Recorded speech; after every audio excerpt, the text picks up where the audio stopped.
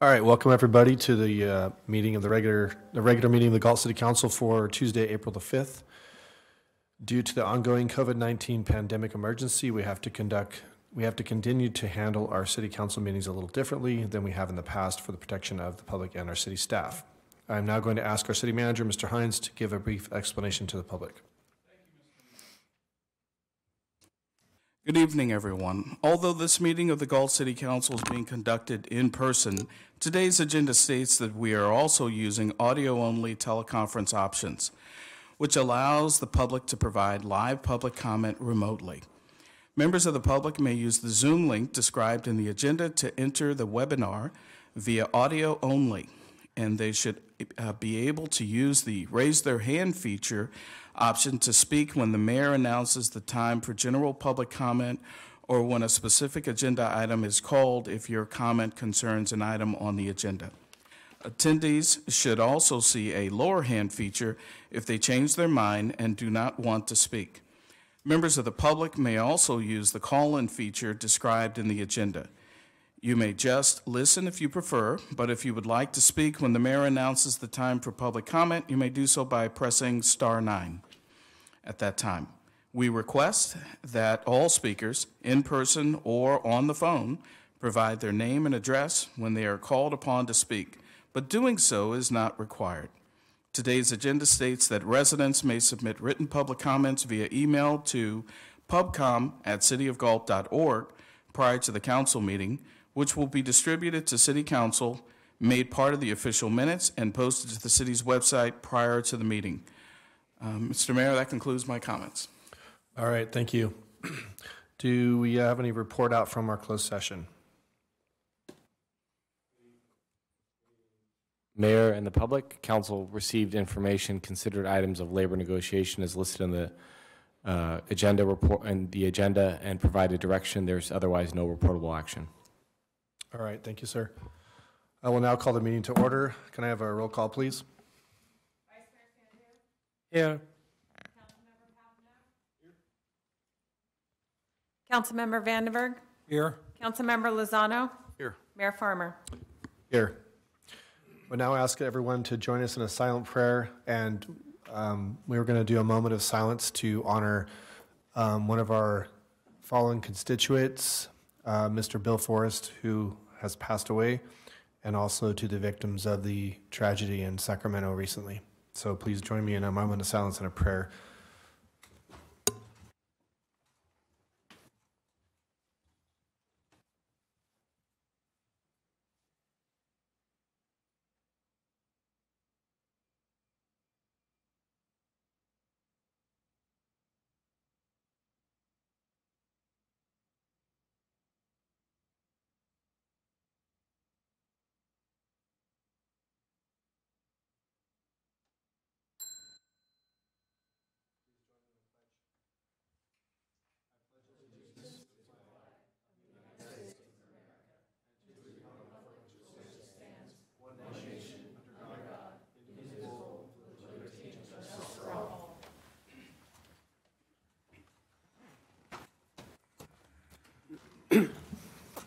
Tina, can you please read our replay statement?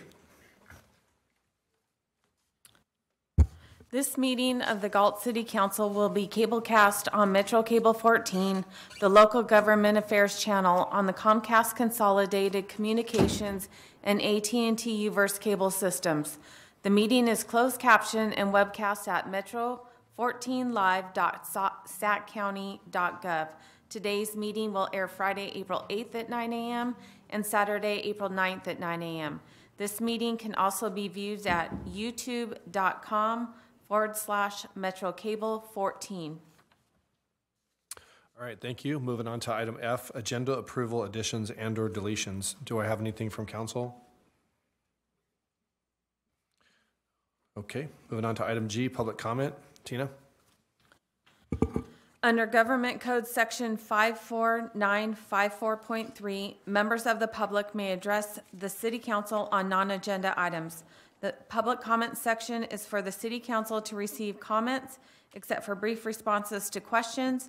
No discussion or action may be taken on any item that is not listed on the agenda. Please limit comments to a maximum of 5 minutes.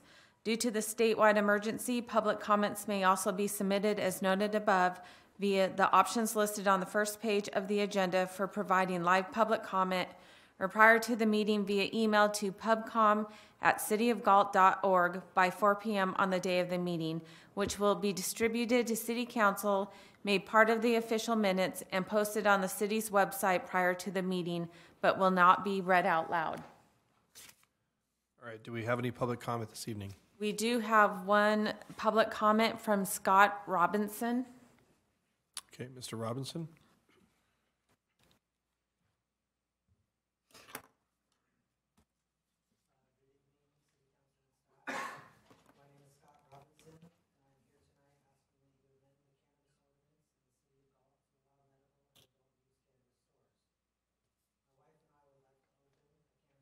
Store here in Galt, and believe it can be a great benefit in the city and the community.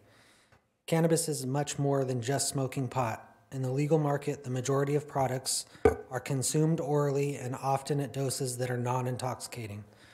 The idea of the lazy stoner is now replaced by the responsible adult who uses cannabis therapeutically for a number of reasons. Reasons like relaxation, anxiety and pain relief, and help with sleep. Not allowing cannabis stores in Galt does not minimize cannabis use. It does, however, force the community to purchase from the illicit market or leave the city and spend money elsewhere. This is a lose-lose for Galt. There are members of this community that have accessibility issues and medical conditions, and they would benefit from having safe and affordable cannabis access.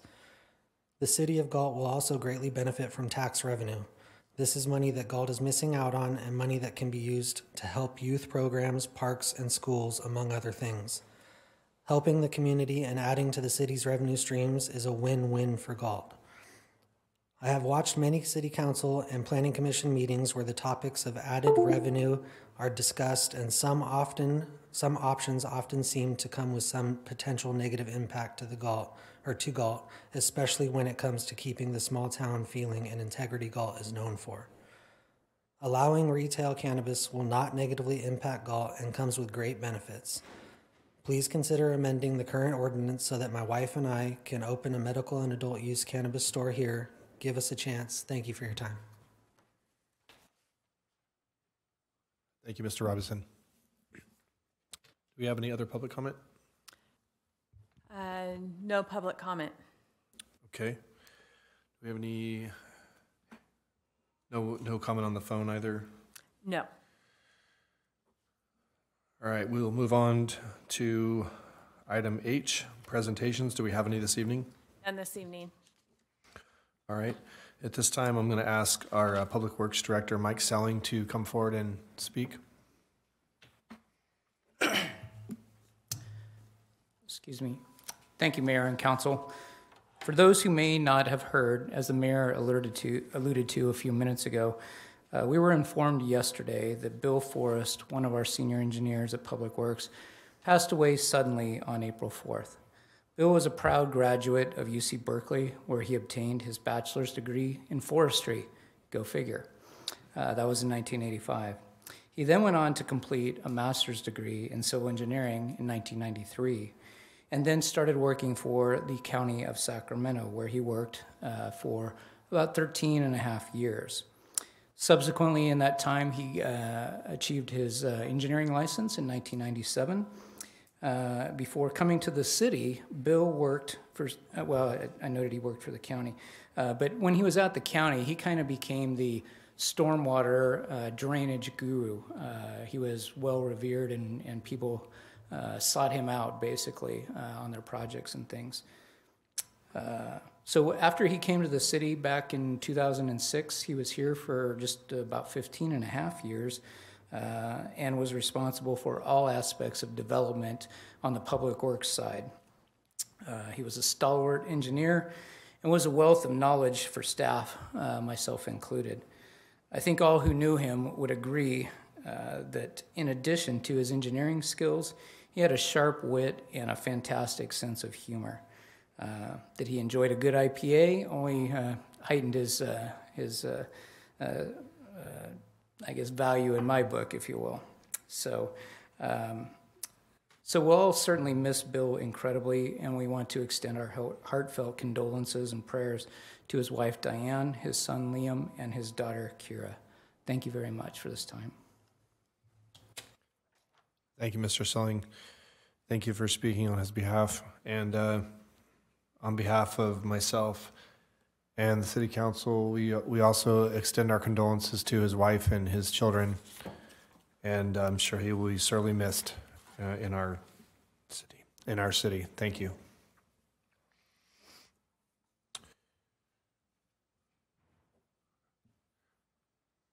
Would any of the council like to say anything before I move on? Okay. Moving on to item I, reports by city council members on regional boards, commissions, and committees. We'll start with the Vice Mayor, Mr. Sandhu. Thank you, Mr. Mayor.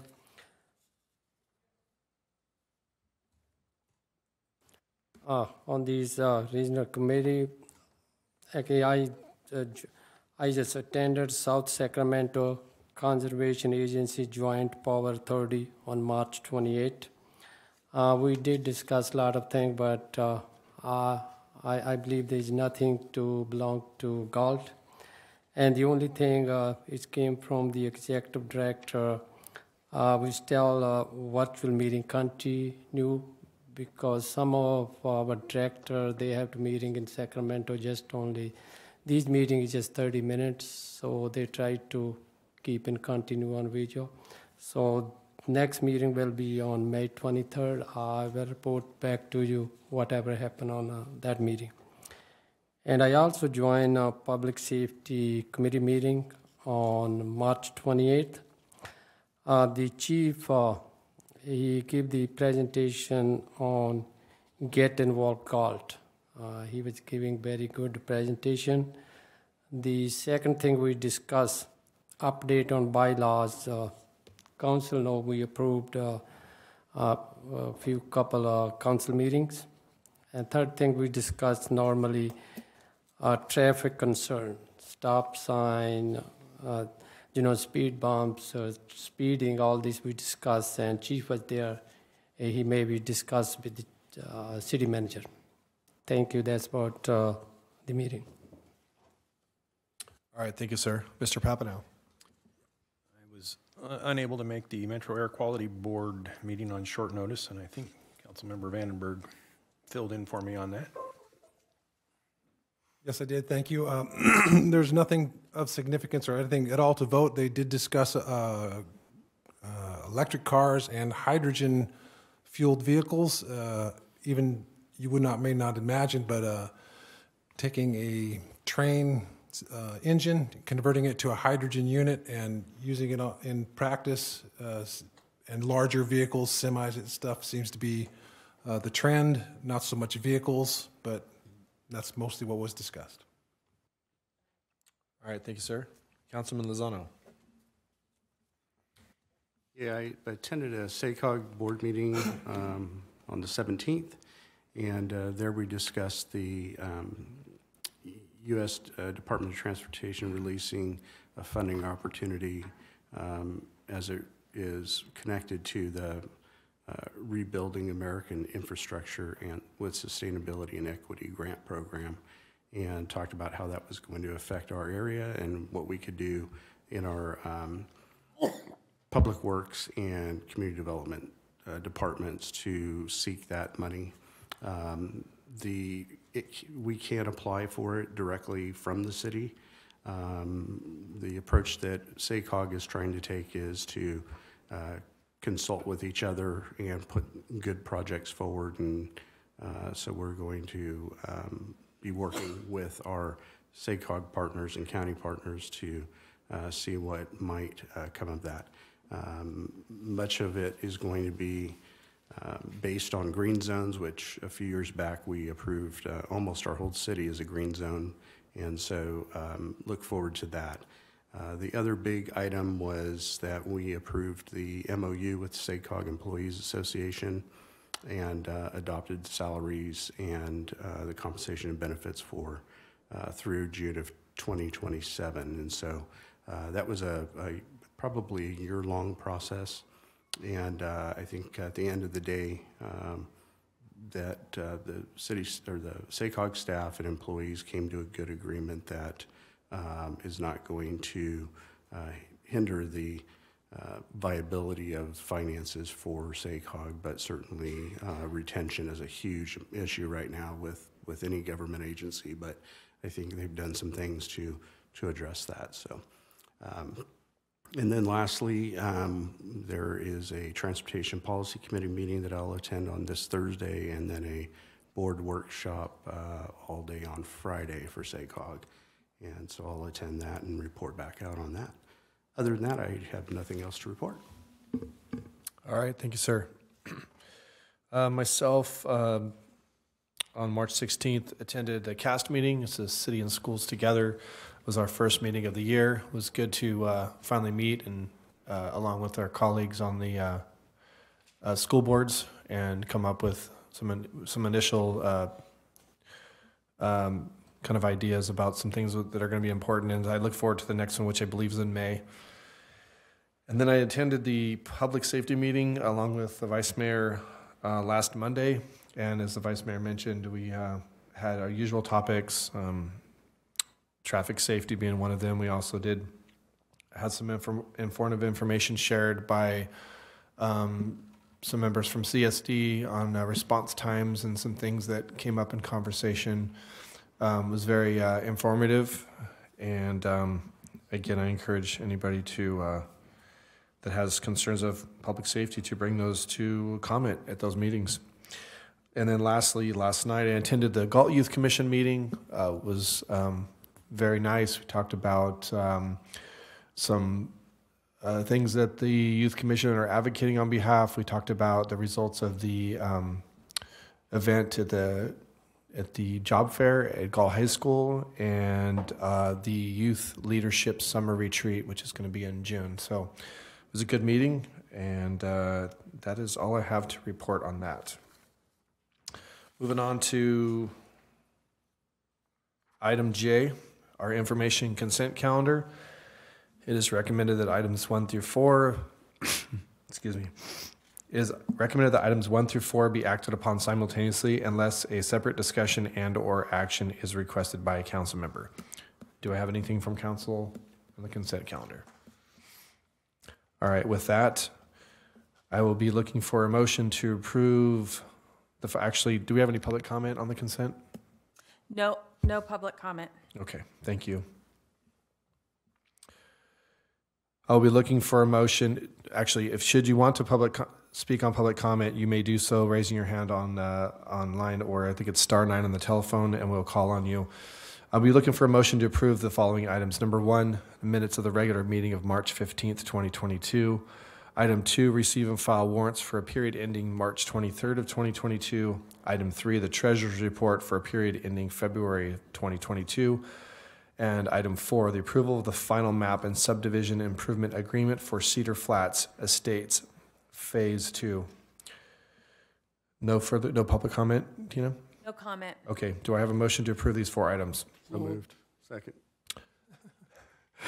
Moved by Vice Mayor Sandu, seconded by Councilmember Lozano. Can I have a roll call, please? Vice Mayor Sandu? Aye. Councilmember Papineau? Aye. Councilmember Vandenberg? Aye. Councilmember Lozano? Mayor Farmer? Aye. Consent calendar approved 5-0. Moving on to item K, scheduled matters, notice of public hearing. Do we have any this evening? Done this evening. All right, thank you. Next item L from our regular calendar. First item is going to be from our city manager's office. The subject is going to be the appropriation of $800,000 for a vacuum/water truck and appropriation of $300,000 to consume this community services district. Mr. Hines? He had to step out, so if we just want to take a brief pause. Okay, sure. And again, while we're waiting, if you have public comment on anything throughout the meeting, you can press *9 if you are on the telephone, or if you're in the audience, you can spell out a speaker sheet on the left, right, back, and bring it forward to the clerk.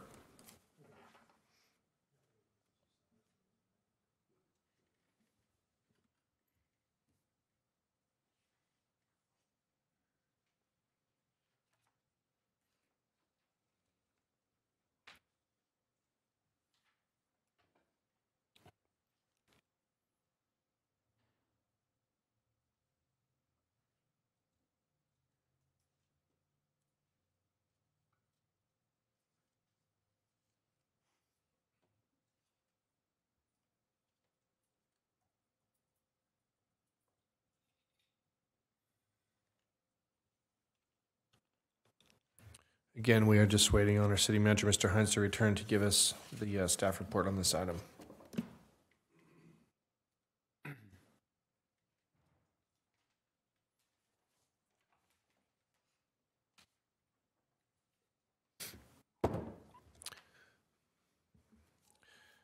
Mr. Hines, we are ready for your presentation on item L1. Thank you, Mr. Mayor, members of the council. If you would indulge me for a few more seconds, we want to get you an updated version of the resolution that's sitting before you right now.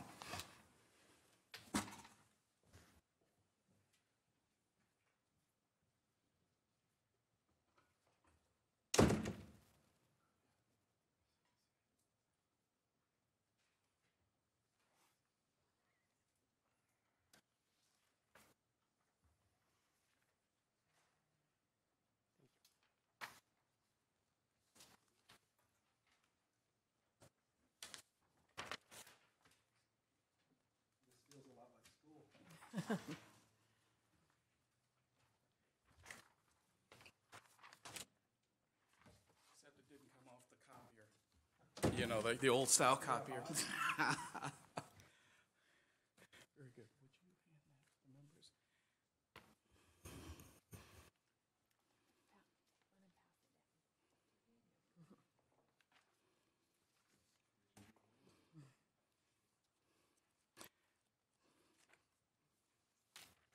All right. As far as our ongoing efforts to address the ARPA allocation that we received, back in October, we presented the ARPA item to the council and basically laid out a proposed plan for allocating those dollars for the use here in the city. I'm on page 2 of 4 of the staff report. So in September 2021, one-time payments for essential workers of $155,000 or $156,000 were paid out with council approval of the labor contracts that we did back at that time. On December 21st, the City Council adopted a resolution appropriating $506,000 of ARPA funds for pool repairs for the Parks Department. City Council is currently deliberating the proposed ARPA-funded litter abatement worker. City staff, myself and the Economic Development Director, Amy Mendez, are developing the Small Business and Nonprofits program. We anticipate those programs will be released in the late spring 2022.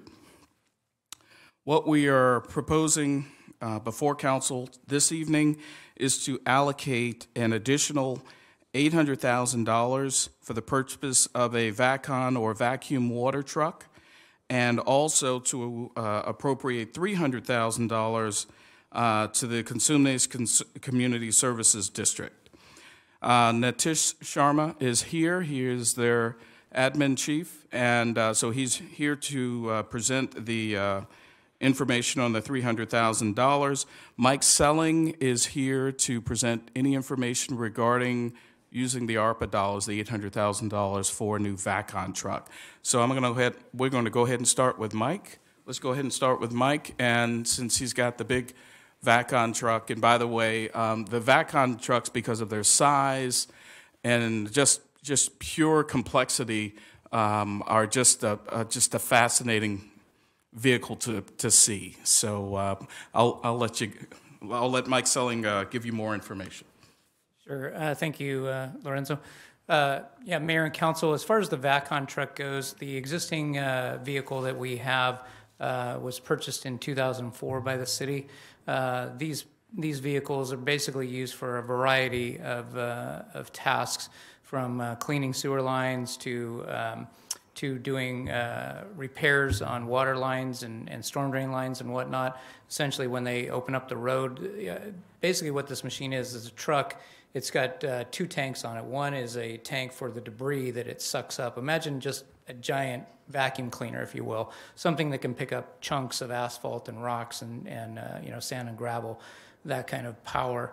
And then there's a water tank on it too and there's a hose reel essentially for doing the flushing of of lines on the sewer lines particularly. So this is a piece of equipment that's very frequently used because we have to maintain our sewer lines, keep them clear of potential debris in there that can clog up the lines and that kind of thing.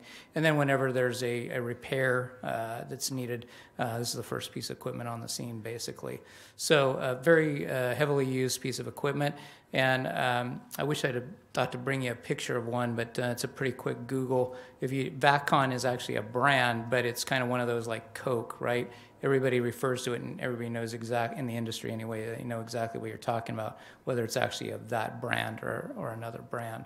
So again, we're about 2-3 years past the service life of the existing vehicle, and we've definitely been having to do some additional maintenance on this piece of equipment. We had planned to put it in the new 2-year upcoming budget with the ARPA funds, and again the state of condition essentially on our existing unit. We saw an opportunity to maybe expedite that, and then also just looking at the current climate. I think we're all heard. It's starting to get a bit rote as far as supply chain issues and inflation. So to basically, if we can expedite the purchase of this vehicle, we can hopefully get it sooner, and also save the city some money as we expect prices will only go up. And of the $800,000 we're asking, I would tell you, from our current research that we've done, we expect the unit that would meet our needs to be probably somewhere currently in the 720 range, 720,000. But however, we're asking for essentially an additional amount of appropriation, not knowing, what inflation might do in the coming months, that kind of thing. Because this will take probably a couple of months to take it to bid, and then we would bring it back for council's consideration to approve. So you're not approving the purchase of a vehicle tonight. It's simply just an appropriation of money, so then we can move forward on the bid process. And I'm available to answer any questions. And I just wanted to add that on page 204 of your staff report, I just wanted to bring to council's attention that we had previously allocated $930,000 for infrastructure and water and sewer, and this vehicle is definitely a valuable purchase in keeping up that infrastructure. Thank you, Mr. Hines, and thank you, Mr. Selling. So just to be clear for the public, on October 5th, we were presented with a suggested list of items, dispersal of the ARPA funds that the city of Galt received some and still receiving more. And in that dispersal list, the council approved initially a $900,000 to go towards public works for things in this wheelhouse. And so to be clear, you guys had previously budgeted this out of your next budget cycle, but you decided to instead use this lump sum, or 800 of this 900, to do that at this time is what you're asking for. Correct. Okay. Do you know what is the lead time on the truck? Do you know? Yeah, it can vary. In talking to the manufacturers, and again, depending on what options you're kind of looking at, you're probably looking at a 90 to maybe 120-day time frame for delivery. Okay. That's the only question I have for you, Mike. Does any of my council have questions for Mike? Mr. Mayor. Mr. Selling, just for the clarification, the equipment we're going to buy is the same kind of equipment what we're using, or does it have a bigger capacity than whatever we have? Yeah, great question, Vice Mayor. So this unit, some of the advances that these machines have had since we purchased ours in 2004. Right now, with ours, when the tank gets full of essentially the water that we've used to clean or whatnot, we have to take it out to the sewer treatment plant and dump it. This new unit has a filtration system into it, so it can recirculate the water. So it's basically a lot more efficient. You don't have to go back and forth to dump it as frequently. So, but otherwise, it's basically same concept: a giant vacuum, if you will, and then a pressurized water system, hose system for cleaning. So, thank you. And then next, my clarification. That equipment might be a year or year and a half. It will come, right, when we order it. And after we get the new equipment, what we usually do with the old equipment? Because since that, used equipment have a lot of prices going up than usual. Yeah, I think that is yet to be determined. Maybe just a quick clarification on the delivery. We would hope that we would get the new unit probably, in 90 to 120 days from council approval, and that's probably a couple of months out. So yeah, you're probably looking at 5-6 months or so before we would take delivery of the new unit. As far as the old unit, depending on the condition and what the market will bear, we would at that point look at could we essentially sell it on the secondary market. The other thing that we tend to face in California is with the air emission standards, always getting more stringent, is a lot of times some of these pieces of equipment, even though they're still in good condition, they don't meet air emissions requirements, and so we tend to have to sell them on the secondary market, and they end up going out of state where they don't have as stringent air requirements. But that said, the other option is to potentially we may be able to use it further out at the treatment plant, and that would save the new unit from having to go out there as frequently, because this unit is basically spending time out on the streets, like I said, doing the repairs and the sewer line flushings, but it also does double duty, helping us out at the sewer treatment plant on various tasks when needed. So I would say, bottom line, I guess the short answer is to be determined yet. We may want to retain it, but we may consider selling it on the secondary market as well. Thank you. Then next, my question may be with the city attorney. We did last, I think it's $930,000 to in Public Works Department. And they have a certain guidelines to how we use the money. And I believe on the report there is just 6 guidelines. Which guidelines we are using to use this money for the equipment? The disbursements that were potentially that council gave direction on in October, they were based upon what subject matters do we want to provide funding for. So, example, some of them were nonprofits, some were CCSD, which is also on the agenda tonight. The particular appropriation that the city can use would either be the water sewer infrastructure appropriation category in ARPA, or just general revenue loss allocation, because the city has up to $10 million essentially it can use on general revenue, and general revenue loss can be used for any governmental services, which this would apply.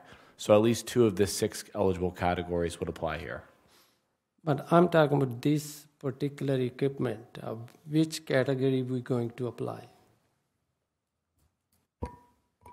Vice Mayor Sandhu. So Yes. out of the 6 categories that we see here on the first page of the staff report, Yes. this purchase can be categorized as under the 6th bullet, invest in water, sewer, and broadband infrastructure. So we can use those dollars to reinvest in water, sewer, and broadband infrastructure. So this VACON is responsible for cleaning the water and sewer infrastructure. So it applies under that category. It also applies under the 4th category, which is the replacement of lost public sector revenue. Because our appropriation is under $10 million, we have the ability to use these funds pretty much in any way we see fit. So it actually fits 2 of the 6 categories. Thank you. That's my question, is which one we apply to. Yes. Thank you. Thank you.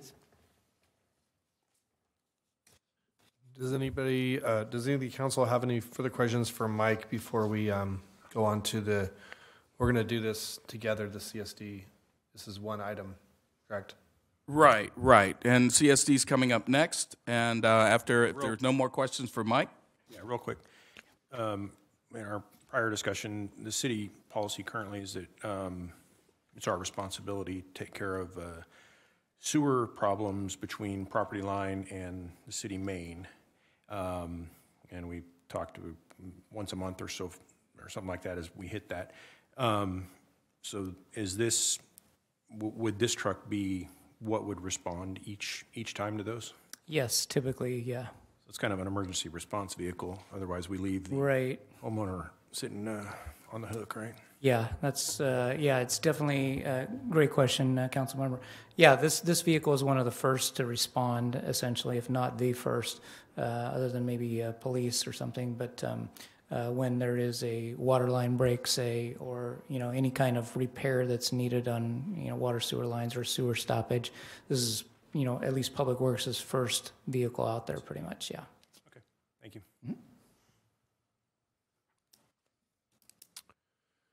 All right, do we have, I think I'm going to let CSD go next, and then we'll see if there's public comment, and then we'll go back to council for any further discussion. Very Okay good. with everybody? Okay, I'd like to introduce Nitish Sharma. He is the Chief Administrative Officer for Consumnes Community Services District, and he's going to do a presentation on the proposal before you for the allocation of $300,000. Nitish, we're kind of low-tech here, so if you could just call out when you want us to advance the slides, we'd appreciate it. Thank you so much. Good evening, Mr. Mayor, members of the council.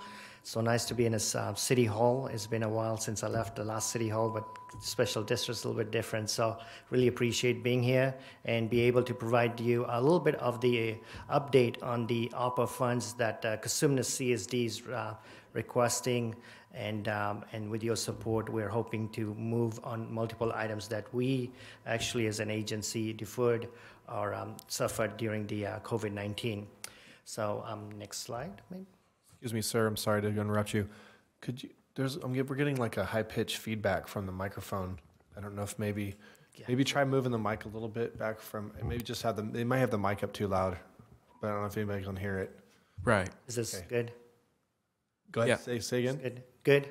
Yes. Yeah, Okay. that's great.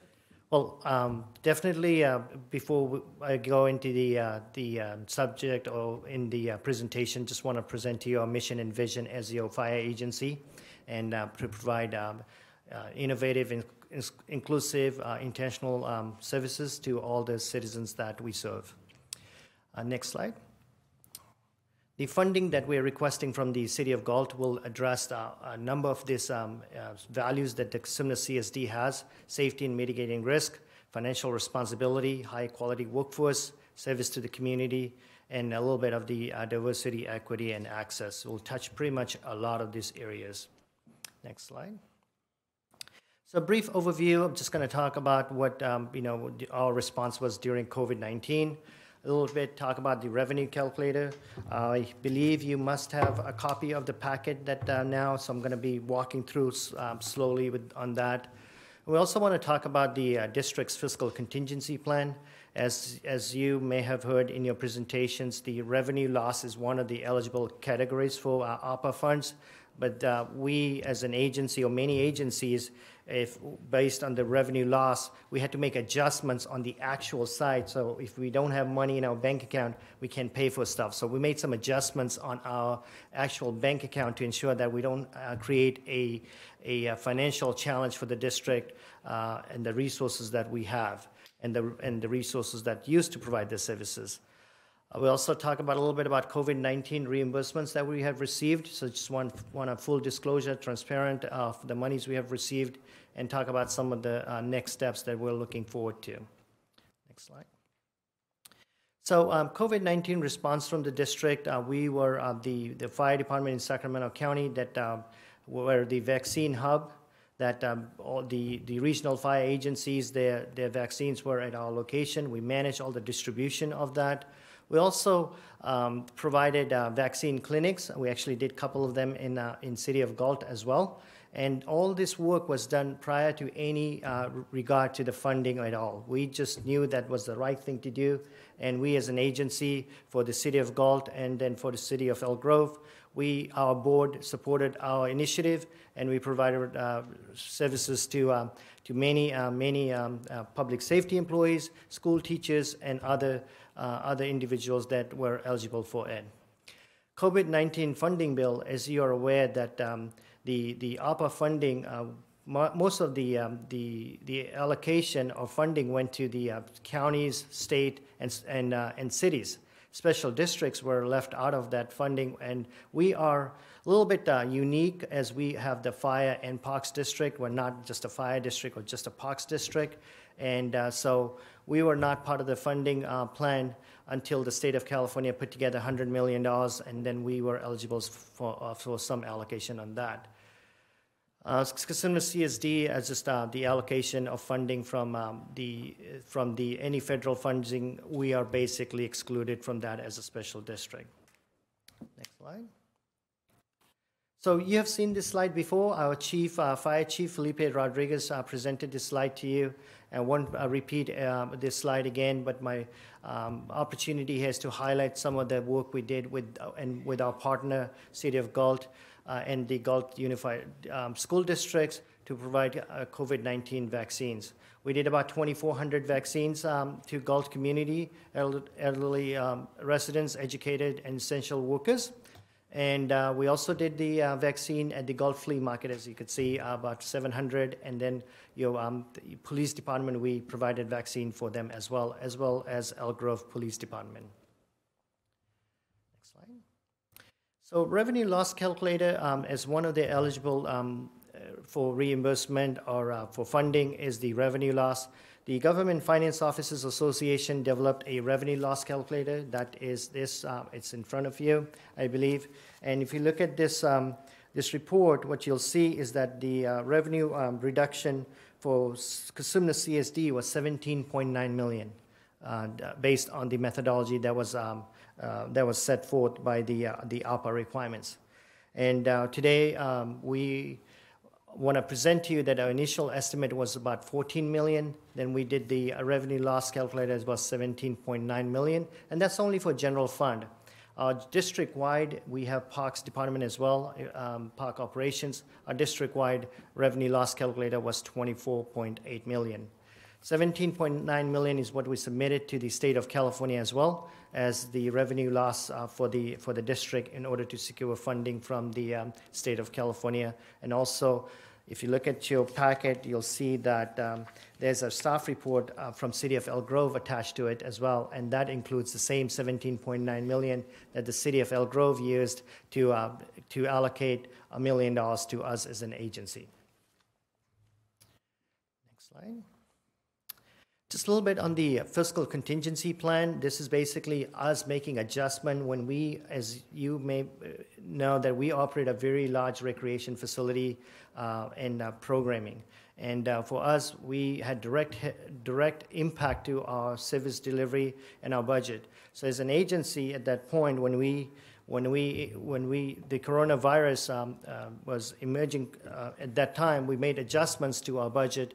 We basically looked at what can we do as an agency to monitor our costs, reduce our expenses, and ensure that we don't put district in a financially unstable position.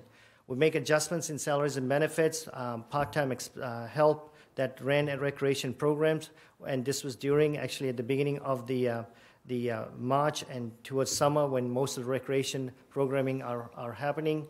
We actually did not hire those positions, and we were able to save $1.9 million. We also did a fiscal contingency plan to materials and supplies. Only things that are needed is what were authorized to be purchased.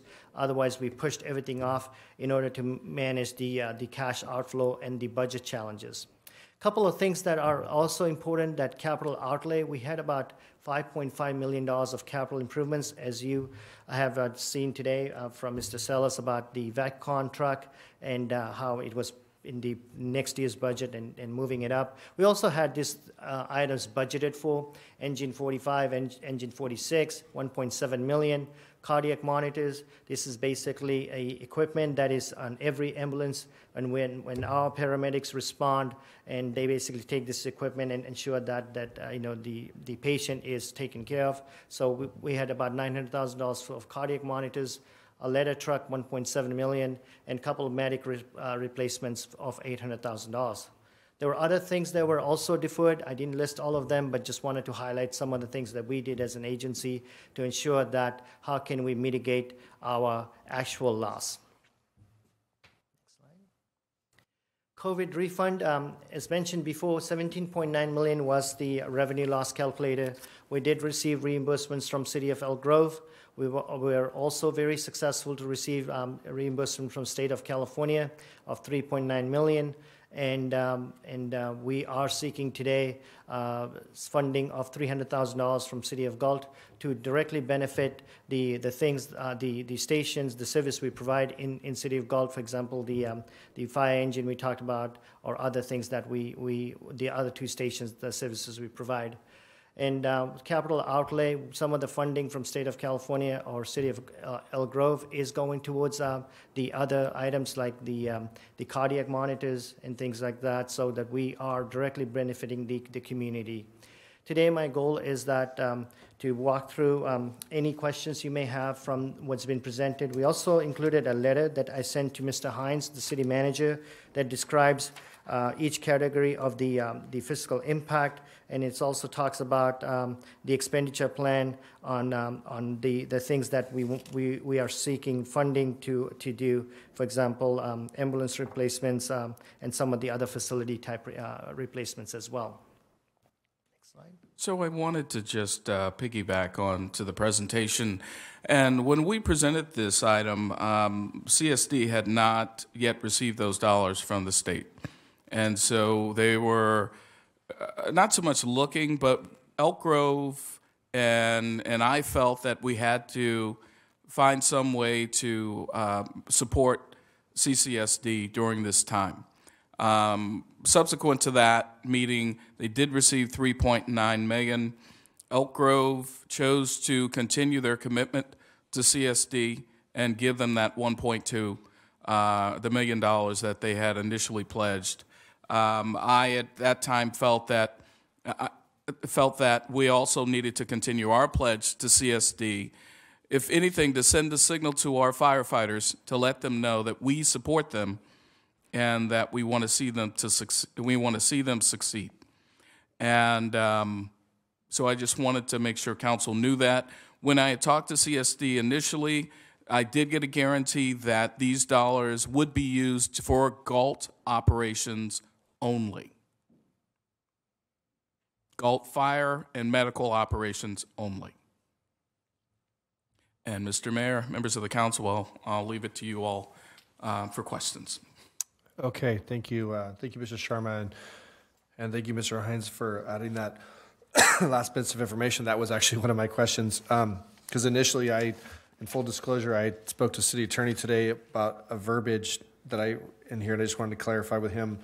In the initial staff report, it said that the money was to be for the enhancement of services to Galt, and I felt the word enhancement seemed a little like I didn't want to. I had a citizen come to me and, what are we getting new? I was like, well, this is more like to make sure, there's facility maintenance, loss of funds. I mean, as he said, it's going to Galt, but I felt like the word, and I like the word support better. It looks like in the actual resolution, it looks like the word support is used in support of an allocation. So the word enhancement is no longer used in here. So I like that. That was only a little bit of I know it might seem like a small thing, but to me, I didn't want to get the wrong impression to the public. Does anybody have any questions for Mr. Sharma before I go to public comment? Just only the comment. First of all, Mr. Sharma, thank you for coming tonight. Thank you for giving us a detailed presentation. And your request is reasonable. I will support that request. My question was same thing Mr. Hines already clear. I want to make sure the citizen Galt, they understand this $300,000 we allocated, it will be used in the city of Galt. Is that right, Mr. Sharma? Yes. And thank you. And that's my question. Thank you very much tonight. Thank you, Vice Mayor. Anyone? I have a question, and I apologize for not getting with you ahead of time or your general manager, but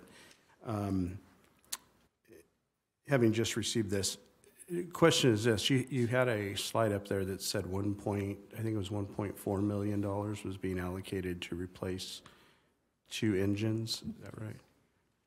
Yes, it's an allocation, and the $300,000 will help us with the engine that we are in the process of. It takes a year and a half. We made a commitment already, so it's going to go towards that. Sure. And those engines that were identified as engine 46 and 45. right? Yes, and we have other engines that we also did, but what we committed to do is that the $300,000 we're going to be spent on the equipment or the services that are in Galt. So the total cost of those two engines is 1.7 million? Yes. And we're chipping in 300,000? Yes. Got it. All right. And those will primarily work down in the Galt Yes. city, but certainly will assist out in the county as well. Our plan is to do both replacements, but initially we're going to do one engine, either engine 45 or 46. I'm not sure which one are the more critical one, but $300,000 will be put into the community right away. Okay, thank you. Well, if we have no further questions for Mr. Sharma, I think we will see if there's any public comment before we move any forward. Do we have any public comment on this item? We have Bonnie Rodriguez, representing Galt Chamber of Commerce. Ms. Rodriguez?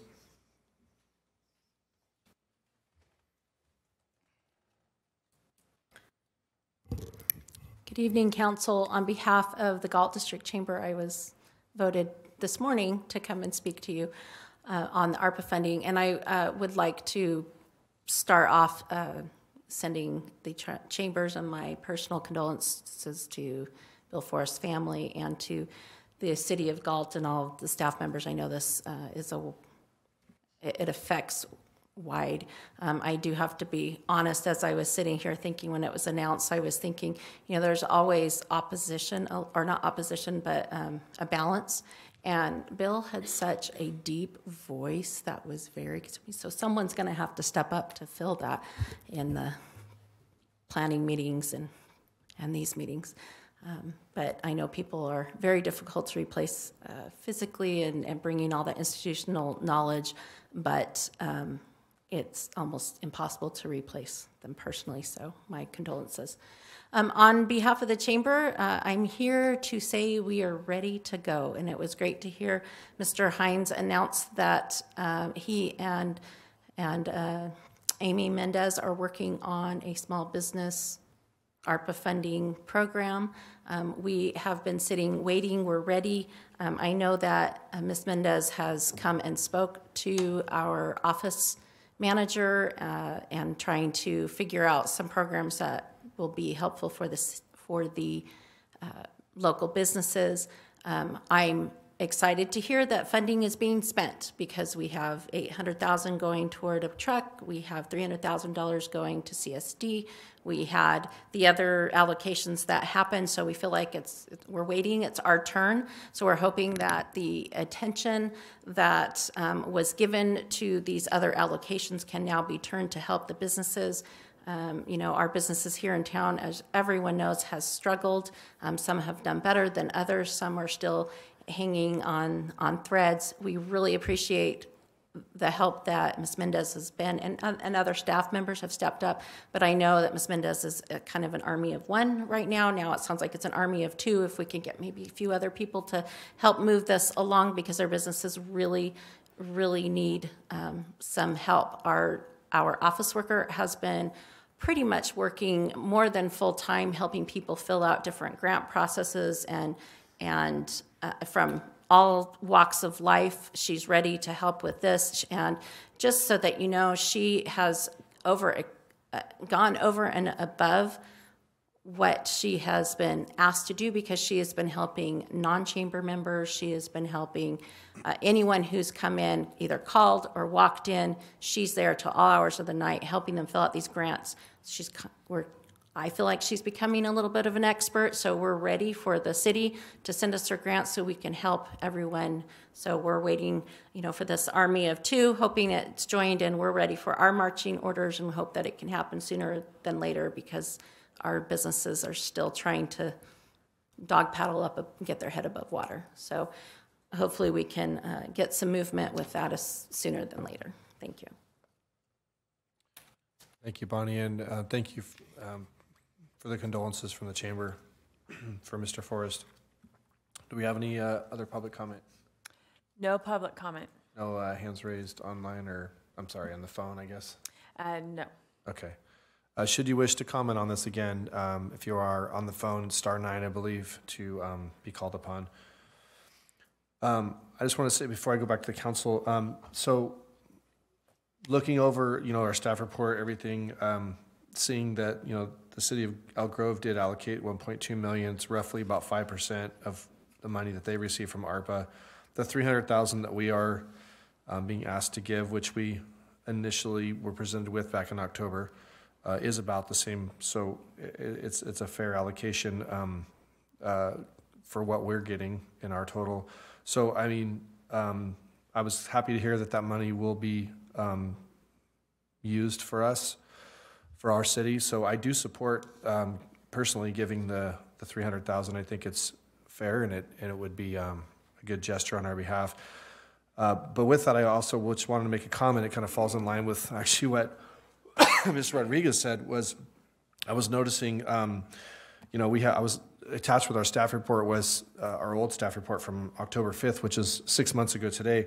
And in that staff report, we had gone out to the community to get input from the community on how they would like to see those dollars spent. Well, the top two were maintenance of repair of city parks facilities, 68%, and a second place was 50% at helping our small businesses.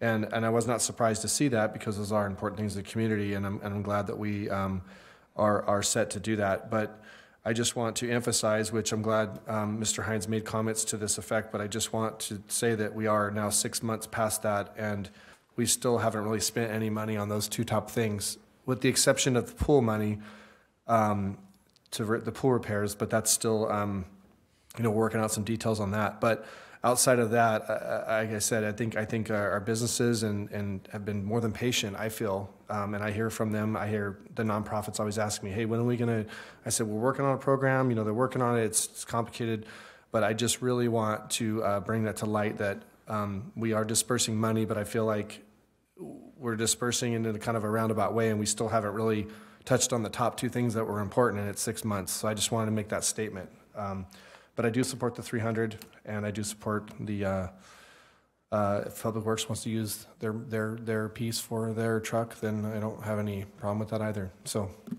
any comments from other council on this subject? I'd simply like to say thank you to CSD for all the support they provide. We're the beneficiaries of great support, and it's greatly appreciated.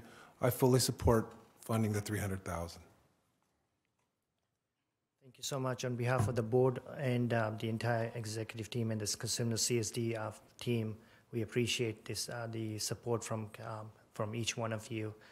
And for our communities, thank you so much. And our city manager as well, and our city attorney, who is very good. Thank you as well. All right, thank you, sir. Any other comment from anybody in council? Do we have any public comment, any additional? No additional comments. Okay.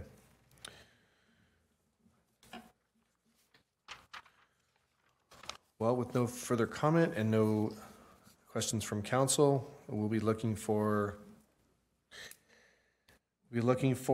an motion to adopt a resolution to, 1, authorize an appropriation of $800,000 for the purchase of a vac/water truck, and number 2, authorize an appropriation of $300,000 allocated to the Consumnes Community Services District to support.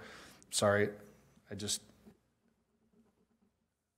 do I have to say that? I mean, I brought up, it's not in the resolution, but it says it on my agenda, so. Because it was updated. I'm not, because I read from the agenda, not from the resolution, so should I read from the resolution? You can just read from the title of the resolution, or you can say approve resolution number, resolution authorizing those appropriations as presented. Okay. Looking for a motion to approve the resolution for the 2 items presented. So move. Second. I don't know who was first there. Okay. Moved by Councilmember everybody's so fast.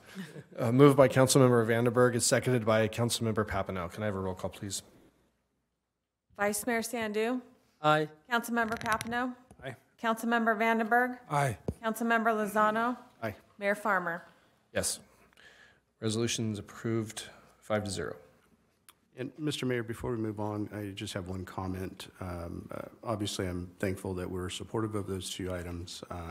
I too, at the last meeting that we heard the items on ARPA funding spending, brought up not only the small business issue, the small business impact funding, but also the nonprofits funding. And I know Mr. Hines has been working on that. I appreciate the work. But it does need to move pretty quickly as we have those businesses and organizations out there that have been continuing to scramble. And so thank you, Ms. Rodriguez, for coming and presenting that. It's certainly need to move forward. But I think now that we've cleared your plate a little bit, and we'll have some time to do that. So thanks. All right, thank you, Councilmember. All right, moving on to item 2, also from the City Manager's Office, is the subject is the strategic plan for 2021 through 23 spring update. Mr. Hines? Thank you, Mr. Mayor. The city's 2021-2023 strategic plan was adopted on January 18th, 2022, not 3 months ago. Per its adoption, the strategic plan is to be presented to the City Council at a City Council meeting on a quarterly basis to review our progress to date. Tonight, I will present our progress through the first quarter of 2022. I would refer the reader and the council to the first page of the staff report. As you can see that I've put the 22-24 budget calendar on the staff report. I have checked off the items that we have gone through, and that would be the mid-year update and all of the ancillary reports. The 2021-2023 strategic quarterly update, I've moved that item up from April 19th to tonight. It was ready to go, and I figured let's get it on the docket, and that way that leaves more room for the narrative budget presentation on the 19th. And so, ladies and gentlemen, I'd like to take you through our progress thus far. And so I'm going to start on page 2 of 3 of the strategic plan, and this is priority, the economic development. And while we're on that page, I just want to reiterate for everyone listening that our strategic priorities for 2021-2023 are economic development, improving fiscal sustainability, maintaining and improving Galt's quality of life, City Council roles, internal succession planning, traffic mitigation, housing, and improving C Street. And so with economic development, we have staff is currently researching the feasibility of a development impact fee deferral program to offset the upfront cost associated with new development projects. We anticipate having this rolled out in the next few months, probably in the summer. As far as our focus on retail attraction, our economic development manager, Amy Mendez, recently went to the International Council of Shopping Centers retail trade show. During the trade show, she had several meetings with retailers and to market available properties here in Galt. There was significant interest in from fast food casual restaurants and retail users for both the 45-acre Simmerhorn commercial property and the 12-acre site on the SEC of Twin Cities Road and Carilion Boulevard. We'll be coordinating with the developers of both sites to look at opportunities. The city also approved the Fairfield residential project that includes 19,000 square feet of neighborhood serving retail at the corner of Carilion and Walnut. I'm going to move to the next priority, which is improving fiscal sustainability. And so the task there, or at least the task in the first on the list, is quarterly reporting and periodic council briefing on revenue sources and expenditure utilization. Mid-year budget update and the long-term financial plan were presented to council on March 15th, 2022. So we've started the process of periodic reporting to council. We'll be looking at revenue opportunities as we explore the 22-24 budget, and that will also include optimizing Measure R, and we will also be looking at near-term revenue enhancements. So those items are in play right now. The next priority is maintaining and improving Galt's quality of life. The first task, or the task listed here, is complete the Galt Market Plan Visionary Document. And so we did explore additional utilization of the market property. The visionary document was presented to council on January 18th. Staff was directed to begin holding workshops on July 19th, 2022 to discuss possible implementation. And so we will look to have those workshops either at the last meeting in July or the first meeting in August. The next item is the completing the phasing and funding of Walker Park improvements. And the Walker Park Improvement Plan was also presented to council on January 18, 2022. Council gave staff the direction to continue efforts to bring the plan to fruition. Exploring additional hours and types of operation for a weekend market. And for those folks who were here on Saturday, you saw a grand example of this goal, the strategic task coming to fruition. The council approved a pilot Saturday market on January 18th and February 1st, 2022. We had the first initial market last Saturday. It was very, and I do mean very, well attended. And I was pleased as your city manager. I believe members of the council were also pleased to see so many folks there. I talked with the staff, and a couple of the vendors had to go home early because they sold out so quickly. We had a number of vendors while I was there who were selling out, who were looking to scramble to figure out what they were going to do. So those are all good signs, and so I'm very pleased to announce that strategic task is doing really well. Exploring options to address the litter abatement within the city. And I'm on the next page, 6 of 13. The City Council is currently deliberating proposed ARPA-funded litter abatement worker, and so we're working on that as well. Ensuring public outreach and communication with the community.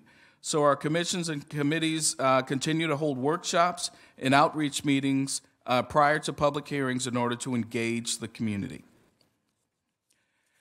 So that's our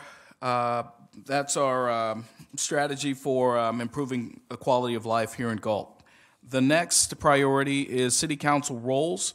One of the strategic tasks was to target our council meetings to 4 hours based on the start time.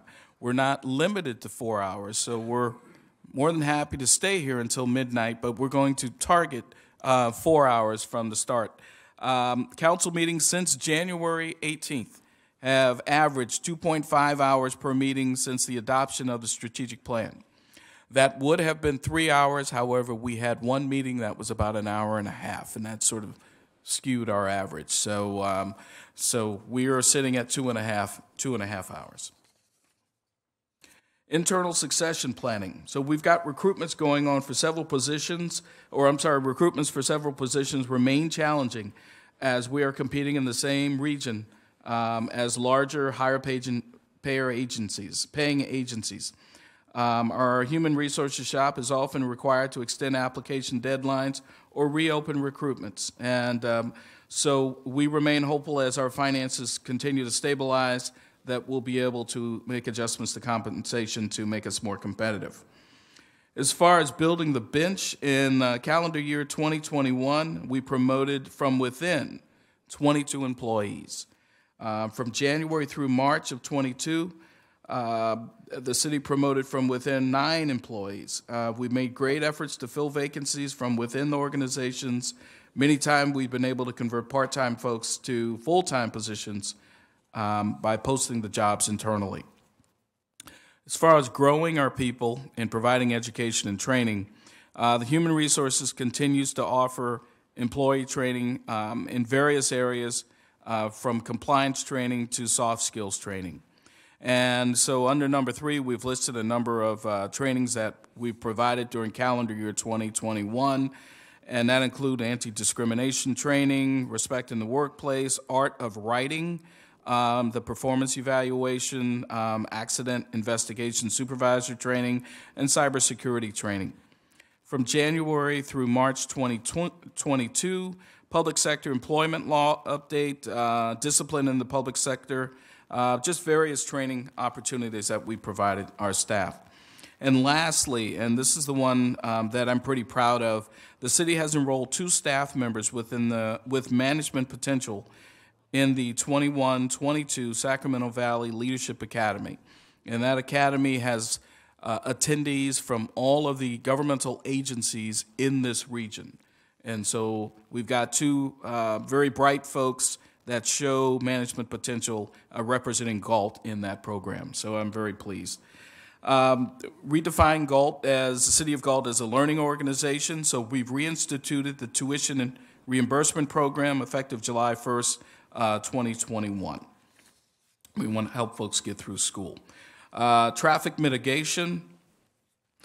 Staff completed traffic counts for and reviewed Carilion intersections at Vauxhall and Lake Canyon as directed by council. Staff made repairs and minor modifications at pedestrian crossings. We've trimmed trees and reviewed all signage, and so we believe no further action is needed at that time as far as making those areas safe. Staff are in the process of procuring 2 speed feedback trailers as approved by council as well. So Public Works continues to keep our roadways as safe as possible. The second item listed there is research of the feasibility of a preliminary evaluation of a quiet zone. So we inquired with Union Pacific Railroad on the process and advised council of the requirements and the estimated cost. We, at this point, advise no further action at this time because of the level of the anticipated costs. Conducting outreach regarding the requirements, placement of various signs in our community. We conducted a Traffic Engineering 101 workshop back in October of 2021. Continuing our solution-based approach to inquiries and requests, those efforts are ongoing. The next priority is housing. Updating the 21 to 29 housing element, and staff is currently working with the State Department of Housing and Community Development to develop our document, which we hope will be certified by the state soon.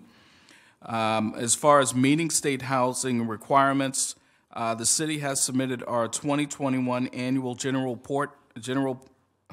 plan report to satisfy our state reporting requirements.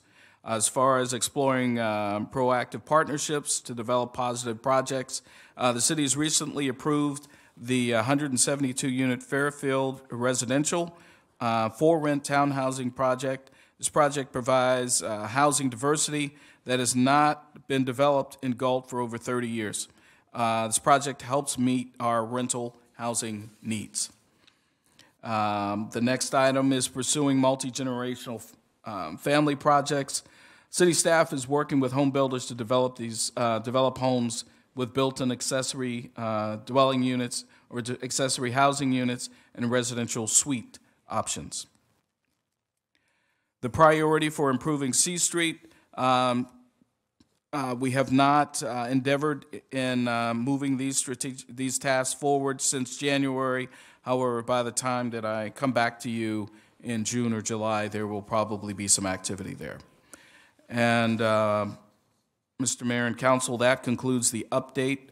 I did want to just hearken back to the last issue, just to make sure that Council knows that I understand and I hear them as far as the business plan for getting the ARPA dollars out to businesses. I did not get a chance to say that earlier, but I do hear you. And we've talked to Citrus Heights, we've talked to Rancho Cordoba, and we're also looking at Elk Grove, and we're learning about best practices for these cities that have rolled out these programs before.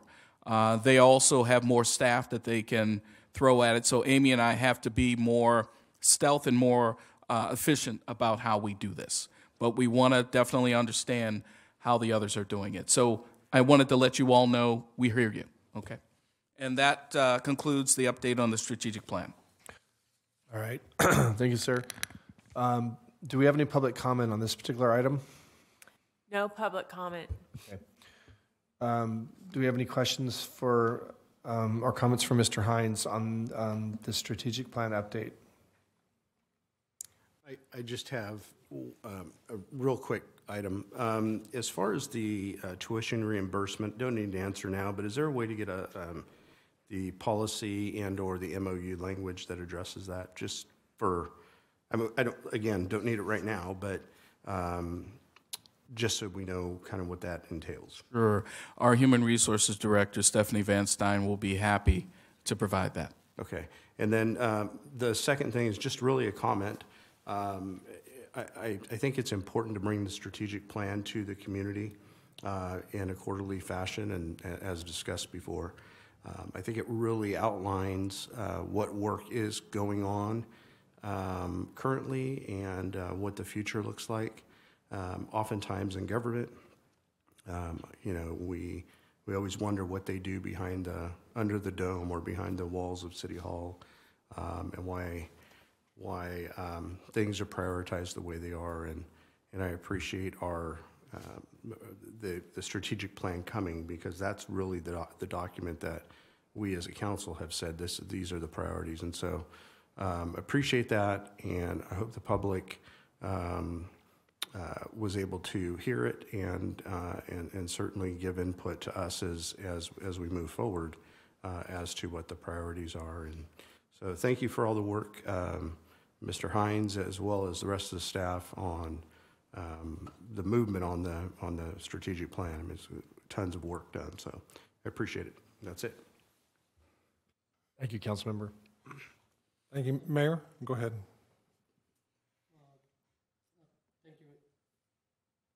Thank you, Mr. Mayor. Thank you, Mr. Hines. Give us a good report. The only thing I would like to make a comment on the economic development. And we all know Amy Mendez, she's doing her best because she went out there to the convention. She talking to the developer, and she know what developer, how the developer can be in success. Especially last time when we reduced the fees on a infill on a housing, and then we also ask if they can bring back with the commercial. I do understand she's working, or staff working on the fee deferment program. There are a lot of city is doing the same way, I believe, we are moving forward. And I also like to mention to the staff, because we do have a little bit problem in the city infill small lots. And we know when somebody try to develop a half acre, quarter acre, 2 acre, 5 acre, instead of somebody developing a 20, 50 acre, they have the same fees, almost equal. If you're developing a half acre, it can be $100,000, and traffic study is the same way. So in this city, there are a lot of lots, small lots. We have to find some way. I'm just requesting with my constituents, if we can do something so we can have an infill project coming. I talked to some of the developers, they have a half acre, and some of their fees is very much as compared to the 20 acre. If any developer is developing a 20 acre, he pay $100,000 for CEQA. I don't think, so my opinion, have any problem. But if somebody going to develop a half acre, 2 acre, and they charging almost the same money, it's not that much difference, it is a problem. So that's, I would like to, mention something. I talked to some developer, they have a small lots in this city. and do something, because there's comparison. Even if they bring any project, I know I don't want to be, give up any money from Public Works Department impact fees. I don't want to give any money from the other department. But at the end of the day, if that person bring the project, he's stuck with that. Then we can might be a little bit loose in the front end, but we can get that money back. And as I like to mention, thank you very much. Thank you, Vice Mayor. Councilman Vandenberg, you comment? Thank you, Mayor. Yeah, I think Papa's and Wings is a good example of that. Is we help them out, and instead of an empty building, we have a running business, which is really good to see. I like what Councilman Lozano said about bringing this to the public. It's not often enough, or maybe it's better that it's doing it this often. Excuse me. And I don't want this to sound like dogpiling. So, but thank you, Ms. Rodriguez, for bringing up the topic of the businesses. It's in the same vein that I spoke last week about the Parks and Recs. Those are both areas where there's a tangible sacrifice by the citizens of Galt. So I'll just cut to the quick. What is the timeline we could expect? So the timeline, because we're also working on a budget right now too. Yeah. So that's why I'm anticipating this. We will be rolling this out by late spring. Because we've got to, now that we've gathered best practices, now we have to come up with a program that fits Galt, but also has the integrity of those other programs. And so that's what Amy and I have to put our, that's what we have to sort of wrap our heads around and start designing this program. There's also, the actual implementation, the intake, and so we have to figure that out as well. So that's going to take a minute because I'm juggling that and pretty significant budget issues as well.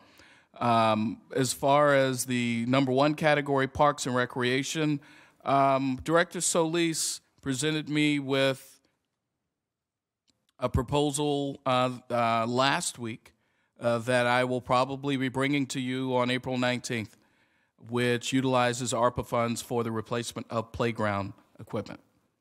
And so that'll be coming to you. It is significant. It will most likely take most of the parks allocation that remains. It is of the ARPA funds? Mm-hmm. Okay. Yeah, it is significant. Thank you. Sure.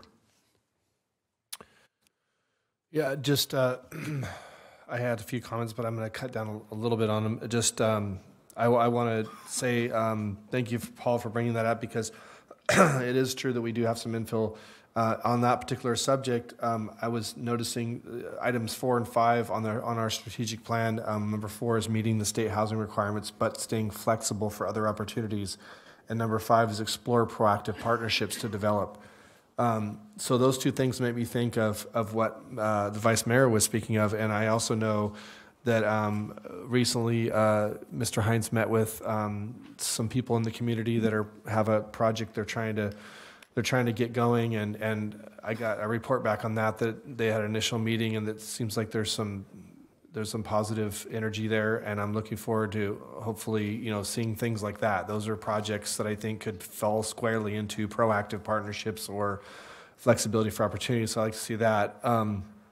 A couple other things, just kind of touching on some subjects. I was very happy to see, I totally agree with what Rich said. This is a living document, as it's always stated, and to bring this back to us so that we can look at it and see what the progress has been made, so that not only we, but obviously the public can see what we've done, but also for us to look at it and again, a living document means that it organically, these are the goals we've set, but things kind of do fluctuate within this sphere of these things from time to time, and I like the fact that we revisit them. Clearly on the staff, on the education, training, building the bench, all that, there's been extensive work done, and I'm happy to see that, because that is one of our plans. But with that being said, I also, I know there's no certain priority to any of these, there's not like 1, 2, 3, 4, they just all exist. I do really want to see, want to reiterate the importance of some of the other things, like, for example, the traffic mitigation. Traffic is probably one of the top 2 things I hear the most from people. And I'll be honest with you, the reason we probably don't hear more of it at council meetings is because, people like myself and other council members are heavily engaging the community on social media, answering their questions and telling them, that we're doing this and we're doing that and this and that, and answering why we don't have additional motor officers at schools, and and explaining, the situations that there's a lot of information they don't know. So we're out there in the front lines, fighting on this, but this is a priority, and I feel like I would like to see more done on that front, because it's what I call a small town problem. It's not, it's not drive-by shootings. It's not serious things that other cities might be experiencing, but it is a big, important thing to the community of Galt, and people talk about it a lot. And I witness it on a daily basis. And so I just really want to, the way I read this, it kind of was like, we did that. We don't need any more action on that. It kind of seemed a little dismissive, like we're kind of done with that. Check that off. But I don't think that we're anywhere near being done on what can be done on that traffic mitigation. So I want to keep that in the spotlight. As Mr. Sandhu at our safety meeting, it was, talked about at great length again. It always is. And then the last thing is on, I appreciate the, I know we're working on some ideas for the fiscal sustainability for the market, which kind of falls into the other item under here, which is the identified, secure, sustainable funding for parks. So that's kind of redundant of that. But the last thing is the I'm looking for it, so bear with me a sec here.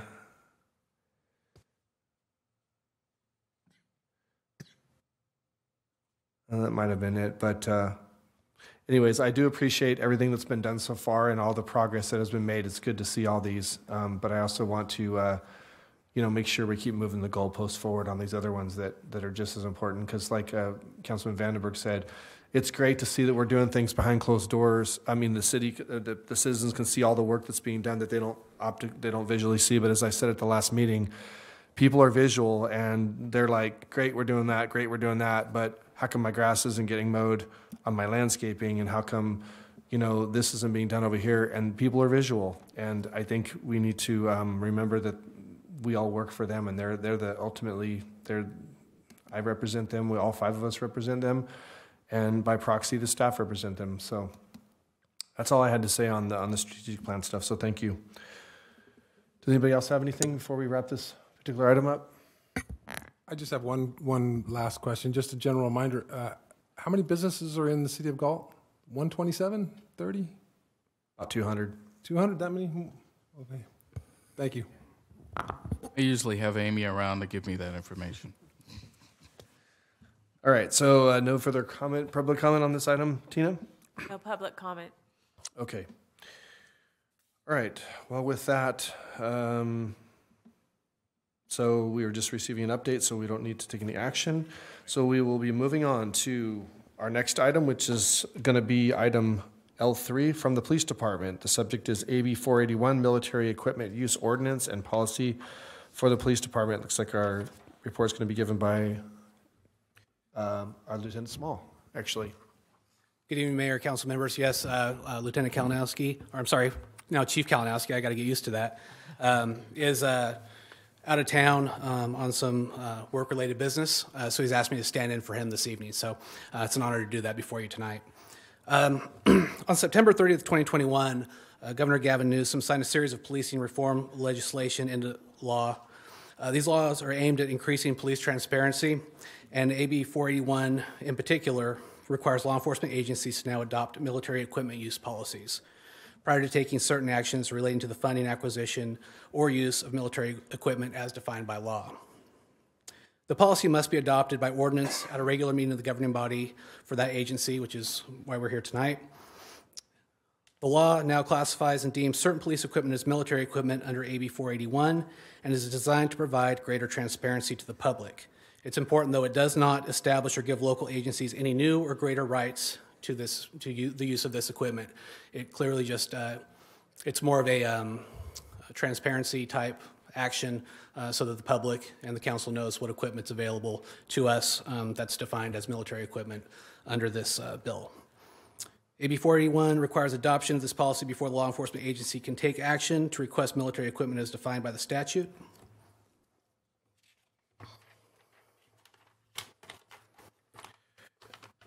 Proposal for or entering into an agreement with any person or entity to seek funds for, apply for, acquire, use, or collaborate in using military equipment or acquiring military equipment through any other means not specifically detailed in the statute. This introduction and first reading is the first step in the approval by City Council. This item will be heard for final adoption on May 17th, 2022 at the regularly scheduled council meeting. Once approved, City Council will be asked on a recurring basis to hear and approve an annual review of this ordinance, as well as approve any annual military equipment report that discusses whether equipment has been compliant with the provisions of AB 481. Each annual military equipment report must be made publicly available on the police department's website, which we're planning for right now, for as long as the equipment is covered by the report, as long as the equipment provided in the report is in use. The report will be first presented to the Public Safety Committee consistent with the draft language in section 710.9 of the law. And so this evening we're asking the council to introduce and waive the first reading by title only of a proposed ordinance adopting the military equipment use policy pursuant to AB 481 for the Galt Police Department. So I'd be glad to answer any questions you have. Okay. Do we have any public comment? No public comment. All right, if you do want to make a public comment on this, you're welcome to star 9 on the phone or a speaker sheet. Does the council have questions for Lieutenant Small? Mr. Small, just very quick. As you know, that's AB 487. This is signed by the governor, right? And I believe they're going to identify the military equipment each city have it or how they use it, right? And City of Galt, we're using that equipment. Can you might be describe which equipment, or it's not? Yeah, it's attached to the report. Some of our rifles qualify under military equipment. Some of our breaching tools for gaining access to locked buildings qualifies. We've also included all of the equipment listed under Elk Grove Police Department's policy because we have a joint SWAT team with them.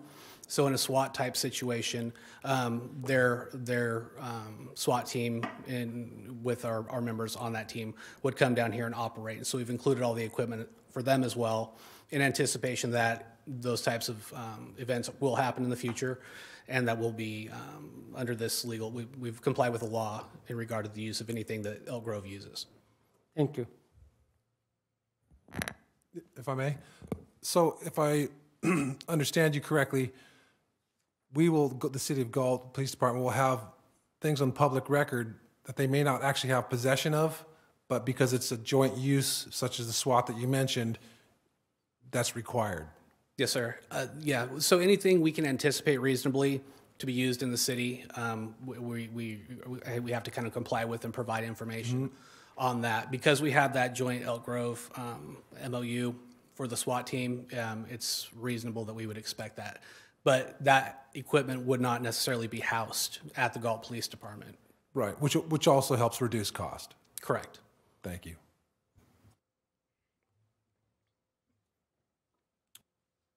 I just have more comments rather than questions. I took some time and read through the process that this bill went through, AB 481. And one thing that I learned is that this is not equipment that is obtained by the military. It's equipment that's military in nature as defined by the state legislature. So I think that's important to point out because oftentimes the governing bodies don't identify, they wouldn't identify necessarily things that are military that the general public would think are not, right? And so that's one piece. The other is there's no reimbursement from the state for putting this policy together or the time and energy that it takes to do an annual report. And so I don't necessarily agree, and I just want to get that on record, that I don't necessarily agree with this piece of legislation. In fact, the author is no longer in office, and here we are implementing something that that is interesting. The interesting piece to me is going to be how this is going to affect officer safety by publicly disclosing items in which our officers are faced with critical incidents.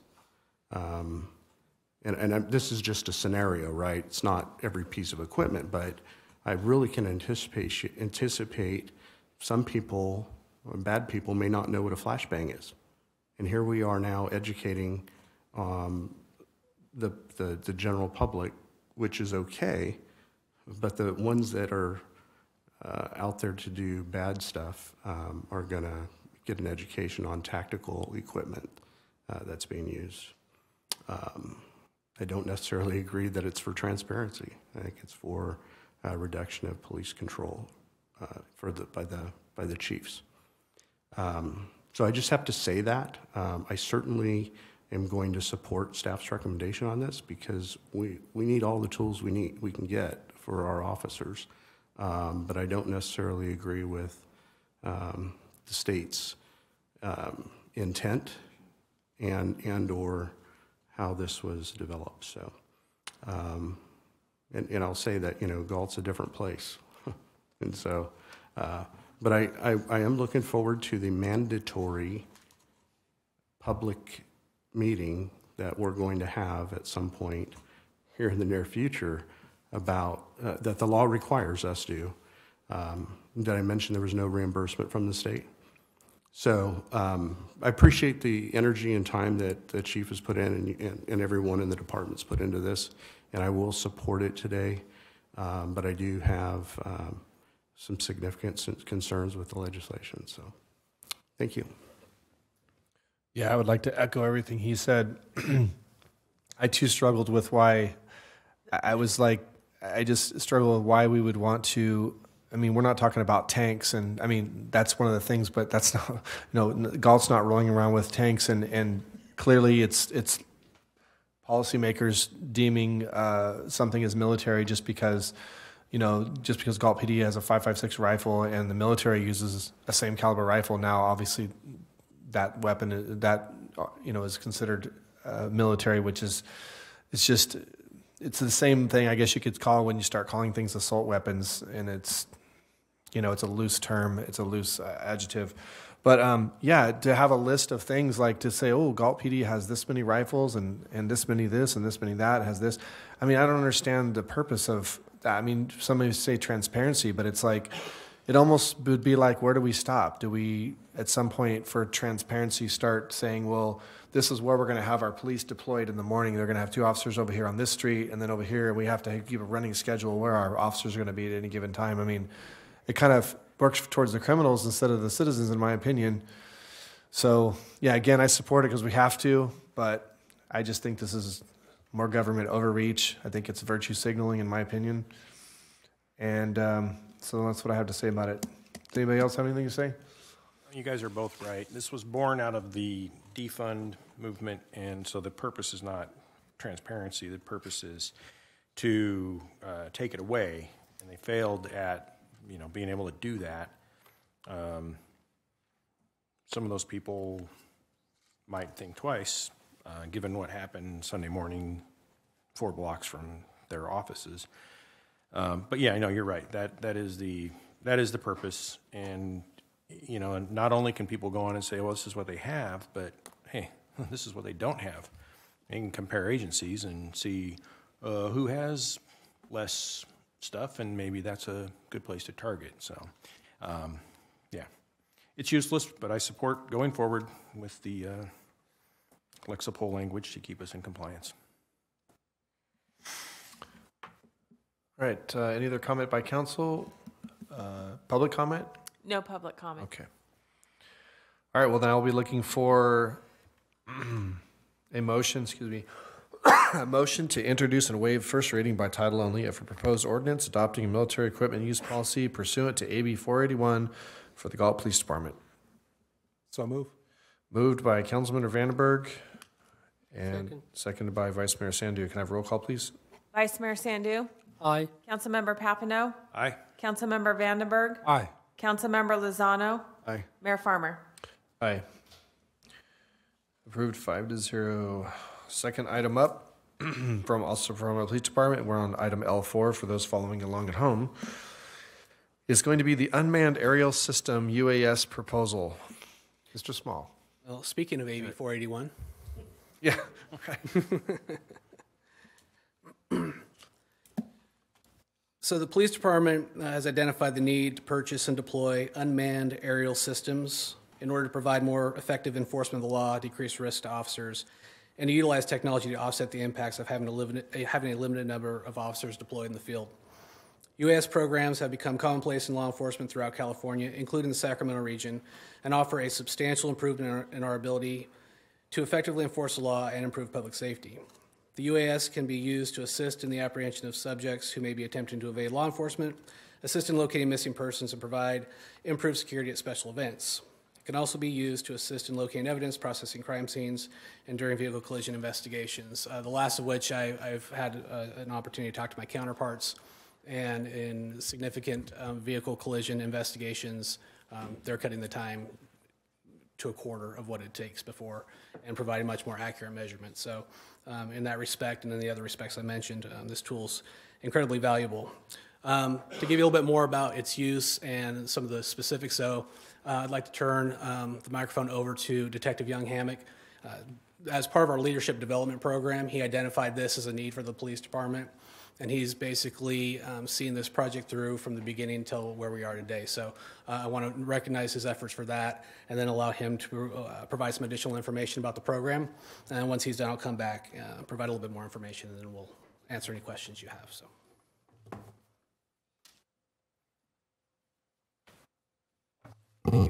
Thank you for that. Good evening, everybody. So he kind of gave a brief rundown, so I'll try to be brief on that and not hit on the same things that he did. You can go to the next slide. So like he mentioned, I did some research. I talked to other agencies and kind of identified that this was pretty important. It's pretty relevant. Most agencies around here are using them, and they're very successful. They're not intrusive, and they're very helpful for public safety. So a little bit about me, how I got this thing started. You can go to the next slide. I've been with the department almost 8 years now, so almost 3 years actually now as a detective. So I have a little bit of experience behind my belt. I've got some experience with rail control vehicles and stuff, so I know how these things work. I actually own a drone, so prior to actually implementing this, I am very familiar with them. So once we do launch this program, I'll be the point person to facilitate any training or anything like that. So I found a course down in Huntington Beach actually that did a post-certified drone pilot training. So it actually covered all of the policies that need to be put in place, some of the things that we need to look for, some transparency type things that we need to look at for public. There's a lot of options I'll kind of cover briefly later on in the slides. So I'm an FAA certified drone pilot, so I actually took my FAA license. So I do have that. That allows me to fly commercially, so it doesn't get us in any kind of legal trouble. And I can fly an aircraft under 55 pounds. The ones that we're looking at are only like 2 to 3 pounds, depending on some of the equipment that you can add to them. So there's drones out there that are much heavier and much bigger that kind of propose a little bit of a safety issue depending on where you're flying it. These don't really have that, and some of them you can even fly indoors when we talk about some of the mini ones. So you can go to the next slide. Lieutenant Small mentioned a couple of the things that we have for public safety, life preservation missions. These are some of the operations that we would use it for. The biggest, one of the biggest things is officer safety. So, a lot of times we have to call for air support if something happens. We have 2 officers and a sergeant on at night, and sometimes we can't even get air support. So if something really big happens, our hands are tied, and we could barely set up a perimeter. So something like this we could deploy within minutes. We could have live feed up, we could have thermal imaging up, and really help not walk into a bad situation. So that was kind of the driving force of this, and then there's a bunch of other things that kind of go along with it that help us out to be more effective. And some of those are investigative scenes. I know that the accident reconstruction is huge.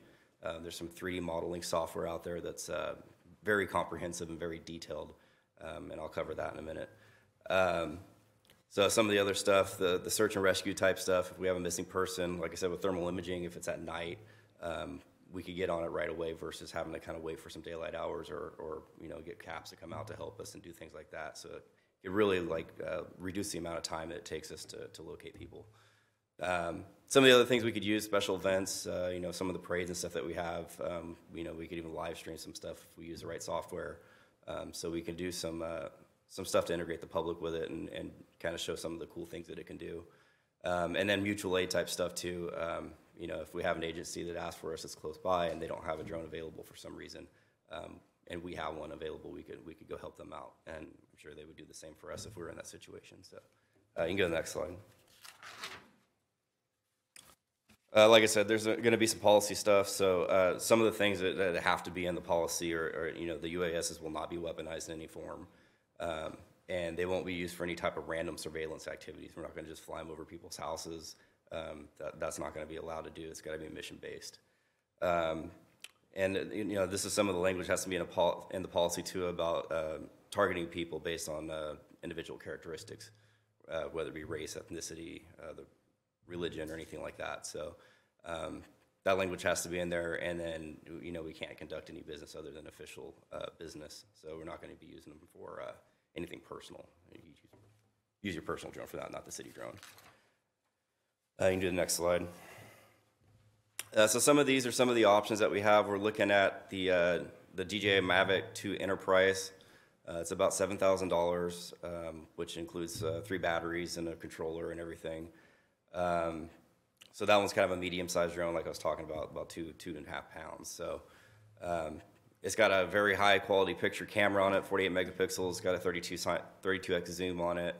And this one actually has the FLIR camera, or the thermal imaging camera, with the 16x zoom. So the thermal imaging picture that you get, even in the nighttime, is very high quality for a drone this size. One of the things mentioned here was Axon. Axon Air offers these particular drones through their software. What that does is kind of sync with our camera systems, and you can live stream with it, download it to evidence.com, all the data for it. So that kind of gives a little bit of capability. I'll talk a little bit more about that because there's some costs involved with it. I think they're like $900 a year per pilot per year. So we'll weigh the cost of that, but that's an option. Another one is the DJI Mavic Mini 2. So some of the larger agencies are using these for interior flights. So if we're going to do some type of warrant service, or if we're looking for somebody, it's active, maybe dangerous, we can actually fly these indoors. They'll have propeller guards on them so you can beat them off a wall if you need to. And they're super small. They're like the size of your hand. And then you can just watch your screen and fly it through and clear the whole house without even entering beforehand. So they're very good use for that. And my recommendation would get, to get a couple of those. So you can go to the next slide. Another one of the options we looked at was the Autel. This one's like really an upcoming drone. They're a little bit more money. They're about $9,000, but they don't have some of the limitations that DJI has. So DJI has, as you know, is made in China. So they have some firmware updates that can come out continually, and then there's some geographical locking that happens depending on if you're in airspace or not, where you have to get some type of clearance basically through DJI before you can fly the thing. It won't even turn its propellers on. So a lot of agencies are going to this Autel because it doesn't have those limitations. So it's something to look at. There's a little bit more money, and the quality is pretty equal, maybe a little bit more runtime in it, and the thermal imaging on it actually is a little better. I got to play with it down at Huntington Beach, so it's a pretty awesome setup. And I just put in there some of the other options that are out there just to show the cost difference. Skydio makes a drone. It's got really good autonomy, so it's easy to fly basically. But the camera is not good and the reception is not good, and it's about double the cost of everything. So not at the top of my list, but it's one of them that's out there that people are using. You can go to the next slide. And then this would be like on the higher end, the DJI Matrice. This is some of the bigger agencies are actually clearing calls with this and flying them right out of from dispatch. They'll get a call, they'll dispatch the call, the drone will fly out and go straight to the call and hover until cops get there, or even clear the call if they don't need any cops there. But these things are probably 25,000 plus. But you can carry a payload with them. I think Amazon might use some of these for small packages. So, but this is another popular drone for law enforcement that's out there. So I just wanted to show you guys so you can kind of see some of the options that are available to us if we ever need something like that. And go to the next slide. Some of the cool things about the DJI, and the Autel has them too, are some of the attachments. You can put a spotlight on it where you get like 2,000 or 3,000 lumens of light. There's a speaker on them so you can make announcements from the drone. And then, they have like a beacon on it if you have to fly in certain conditions where you have to. It's actually become an FAA requirement where they're all going to need it eventually, but you'll need a blinking light, so it's kind of like identify as an aircraft in the air. So some of those are pretty cool, and even Autel has like other attachments where you can put like a cage on it and you can do all kinds of more lights and all kinds of things. So even grappling hooks. Grappling hooks is another one. We actually pulled a gun off a roof using a drone, so it was kind of fun. So you can go to the next slide. All these come with a remote.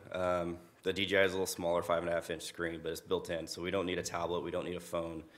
Everything's built into the remote, and this comes in the package and the prices that I mentioned. This comes with it. So the Autel one has a bigger 7-inch screen, almost 8-inch screen, and they're very high quality. So there's no need to buy phones or tablets or have to deal with those in any of these packages I put together, except for the Mavic Mini 2, but we could use one of our department-issued cell phones for that if we need to. And go to the next slide. Some of the things that I never really thought about until I went to the class was having like an aviation communication radio, so you can hear if there's incoming flights in the area. So you can limit your altitude if you are in flight somewhere where you think an airplane might be coming in, or if we have air support, say we get a helicopter from SSD or CHP that comes in, we could listen to their air traffic and then communicate with them so we don't get in their space. So it's like $250 for one of the cheaper Yaesus, which is what most people use. So that's a consideration to have something like that. Here I mentioned the claws and the hooks. Just the cheap things on Amazon actually work really well. So some options. Anti-collision lights, FAA is requiring all of those. So that's kind of like the blinking light on it. I'm sure drones in the future will have them built in, but right now you can just pretty much put a battery-powered one on there and take off. So another thing, one of the details is remote ID. They call it a license plate of the sky, basically. So what it does is it transmits identifiers to let air traffic control know that, hey, this drone's in the air right now, and this is its location. So right now you could buy a separate add-on. Going forward, all drones will have to have it, and that's required by FAA. So I'm hoping by the time we order these, it may have it integrated, so we don't have to buy any extra equipment. So. And then another FAA requirement is propeller guards. You can't fly these things over, commercially over people and stuff, and at night without propeller guards. So it's a safety thing. If you get into some situation and unfortunately hit somebody with it, at least they'll have prop guards on it and won't cut them up or anything like that. You can go to the next slide. So this is the data management stuff. I talked about the Axon Air and the cost. So that's out there. Motorola makes some CAPE software that's out there. AirData makes some software. All this stuff, what it does is it allows live streaming. AirData is pretty cool because it actually downloads everything off the drone and logs it. So everything from your battery usage to your flight inputs, it literally shows like what inputs you put in your controller.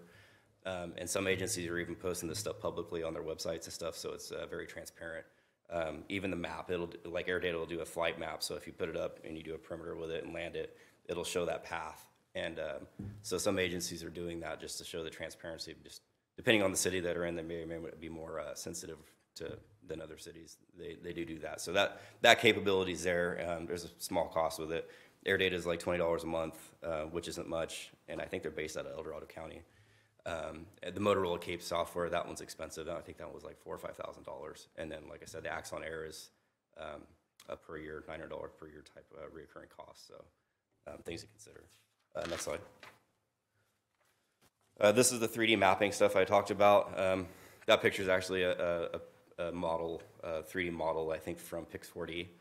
So what the drone does is it goes up in the air, it talks with the software, you say I want it to scan this area, and the drone does it all automatically. It takes pictures and videos and pieces it all together, builds this 3D model. So like Lieutenant Small mentioned with the accident reconstruction, we can completely reconstruct that scene even a whole street with a drone, and it would build a full 3D model of it. And then you could go in and manipulate it, put in measurements, vehicles, placements, everything. So not only cutting time down in half, it's extremely accurate, and there's no guesswork. It's very factual data that it puts out. So Pix 4D is about $5,000 for a one-time purchase. Skybrowse, I think you can do it $99 a month, or you could do it for $4,000 one-time purchase. So some of those things are things to consider. Skybrowse is kind of cool because you could actually do it out in the field. If we were going to go out on perimeter or something like that, we had a subject that was locked down in the backyard. We could actually throw it up, say, hey, map this real quick, and it'll map the entire yard, house, everything, and you can even say, this is how far this person is away from me, this is how high they are. So you can really lock down somebody based on that. So, and that can be done within minutes with that Skybrowse software. So it's pretty cool stuff. Next slide.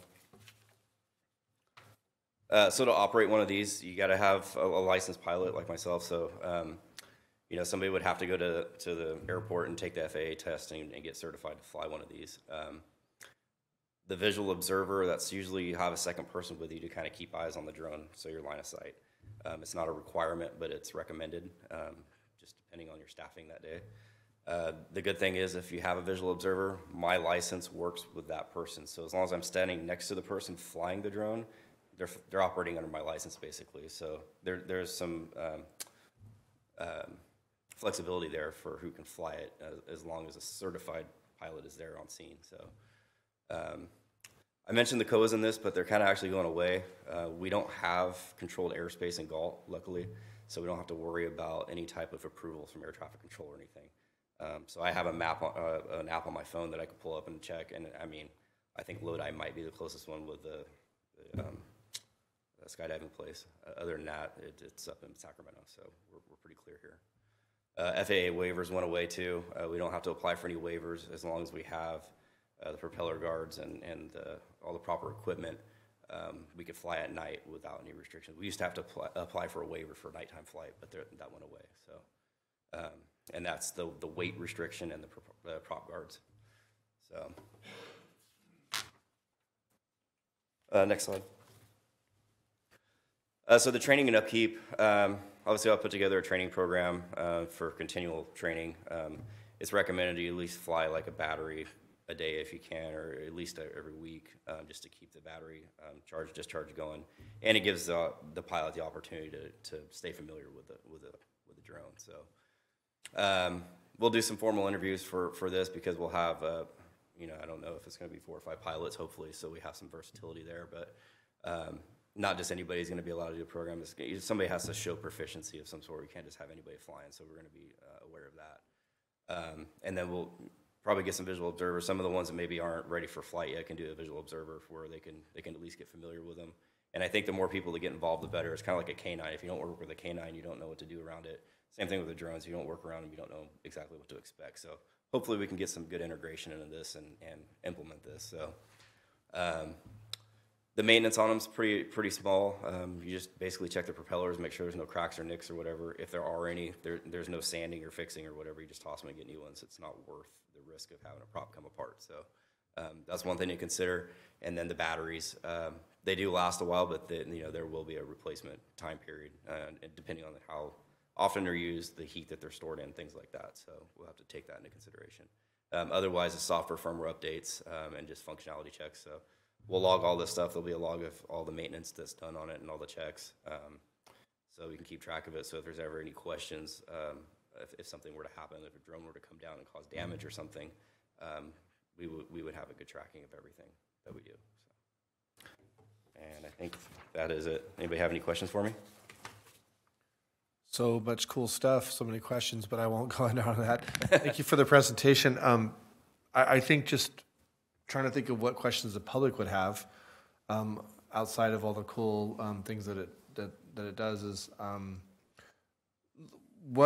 well, I think you covered some of them, but I think I initially had jotted down, what is it not going to do? And you mentioned we're not just going to deploy this thing to fly around to look for a code enforcement issue in somebody's backyard or whatever. This is mission-based only when these are deployed, correct? Correct, yeah. And, if it was a situation where we needed a warrant, we could get a warrant if we need to get into some space where we're thinking it might be a privacy issue, right?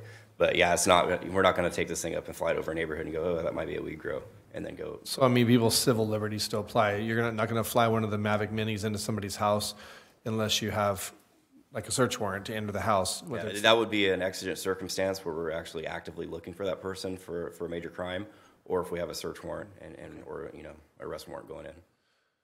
The other question I have is how often these things get damaged in the line of duty, but I think, regardless of how often that is, if you got a $600 mini drone flying in a house to look for a suspect and he comes out and whacks it with a baseball bat, I mean, better that than an officer taking injury, and then that could just be, could be a long-term thing, and who knows. So it has so many advantages. But insurance-wise, I mean, obviously, the department would have some sort of insurance should something happen to one of the drones. Incident with the drone, and then, I mean, just normal insurance type procedures would apply, I would assume. And this is just a new realm, so I'm just trying to think outside the box here.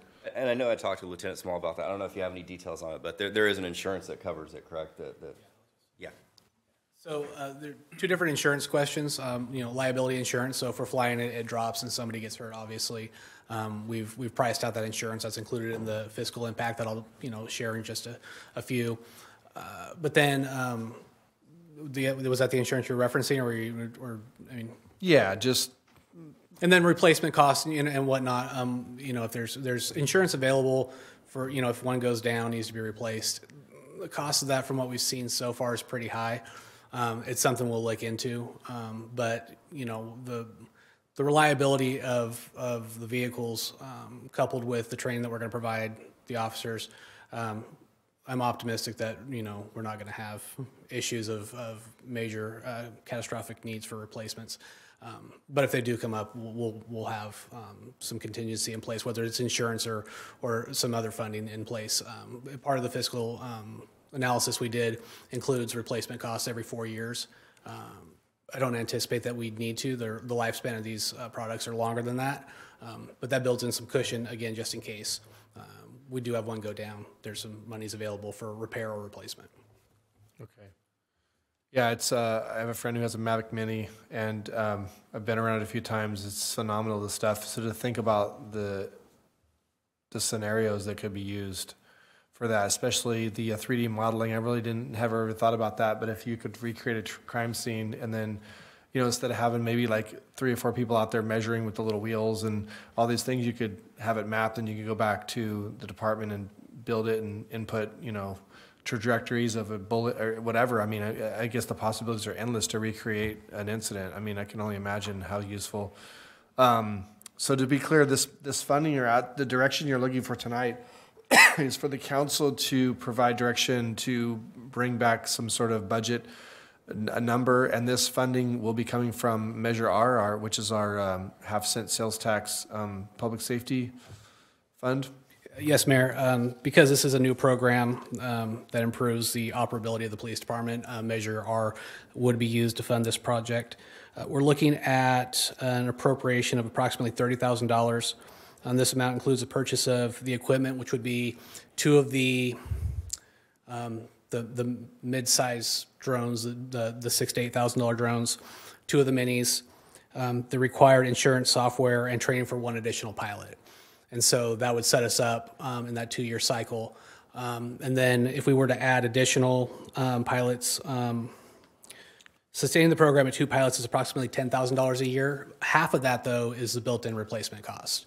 So it's not that expensive of a program to run, but because the cost of the equipment, we want to have that replacement in place, we're trying to earmark out those dollars. So again, like you mentioned, if there is a catastrophic incident, one goes down, there's the ability to replace it. And then ongoing annual costs of approximately $4,300 per pilot.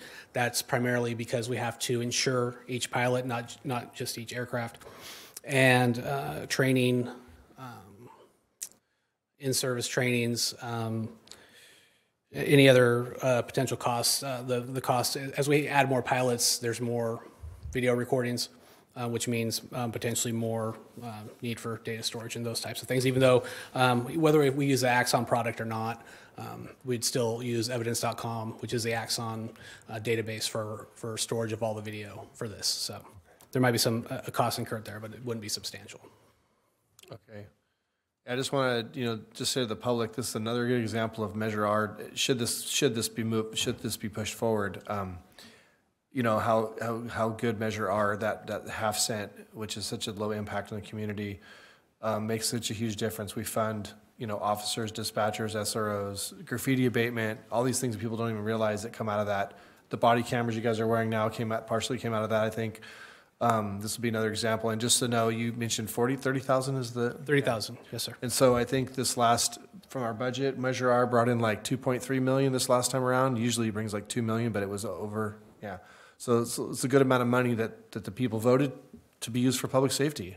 So, I mean, that's what it was earmarked for, and that's what we need to be spending it on. And that's all questions I have. So does anybody else? I have a couple. I was just curious if you'd considered, crop dusting, considering we're a farming community, if and when that can cause any problems, because it's been a few years, but my understanding is crop dusters actually don't have to submit a flight plan either because they stay below altitude, correct? Yeah, we kind of cover that stuff, and that's a lot of the line of sight. So technically, FAA requirements is 3 miles line of sight for the distance you can fly a drone. So you should be able to see an aircraft coming at that level. If you hear a prop airplane or whatever and you're flying, you should be able to look and see it and be able to lower your altitude. Obviously, they have precedence over you no matter what you're doing, so you need to get out of their way, whether that means land it or go up higher or whatever. But there's really no, unless you have some type of direct communication, there's no communication because there's not going to be any air traffic, so you got to be aware of what's going on. Okay, and then I think you just actually touched on it. I was curious, the streaming video would be integrated into the existing system and secured, like it's not going to be hackable or anything like that, right? That depends on if we choose to do that. So, it'll be a direct connection to the drone, obviously to the controller that you're flying it, and that's secured. So you can't really hack into that. If you use Axon, that's secure, just like our body cams are. But there are options out there to publicly live stream if you wanted to, and those are some of the software programs I talked about. But so those options are there, but generally your normal flight, yes, it's secure, and you don't have to worry about getting hacked. Okay, and is there any? It's kind of a personal curiosity because I'm an electrician. The old DeWalt batteries, they die slowly. The new lithiums, they just drop dead on your batteries. They just stop working. Is there like a low battery return function on it? Yeah, there is. So what it does is it actually will check to see how far the drone is away from your remote. And when the battery percentage drops low enough, it'll detect how long it needs to get back. And so if it gets to 20% and it says, hey, I need to fly a half mile back to you, it'll calculate that, and actually it'll tell you like, hey, low battery, it'll beep, and then the thing will just come home automatically and land with battery left, a little bit of battery left. Right. Excellent. Thank you. Not really questions, comments. I appreciate the presentation, and this, like many things, is starting to become somewhat of an industry standard. And I'm kind of amazed hearing almost daily there's not really a tactical situation that lasts more than 5 minutes, that there's not an application for it. So I certainly appreciate it, and obviously I'm inclined to support it. And you're talking about 2 pilots. That's a good starting point, but I would suggest once it's up and running, get to the point where we're always going to have somebody on shift that can do it. So, thank you. I just have a point of clarification. Most of my questions were already answered, but in terms of where it could go, is it fair to say that the drone can go wherever an officer is legally able to go at that particular time, whether it's through a warrant or anything like that? That's the idea, correct. Okay. It's basically in place of us, so we're not going to put it somewhere where we wouldn't be able to go. Okay. And then in terms of the live feed, is that, you touched on it and you talked about maybe an extra expense, but are you thinking that that live feed would go into dispatch or to the MDT at some point or something like that? I mentioned it because the capabilities are there. Just like our cameras, I think you're able to pull it up on your phone and live stream them together. And that's with Axon. So that Axon cost would include that. So you could pull up the drone feed as well in the same manner. So whether that streams in a dispatch or a cell phone or an MDT, yeah, that capability's there. Well, I appreciate the presentation and the thoroughness, and I suspect you've checked in and consulted with the agencies that are nearby that have programs. I happened to, at one point, had the opportunity to see the Sheriff's Department utilize their drone in our parking lot at work, and it was pretty cool. You know, they do little PA announcements off of it, and so it was a good deal.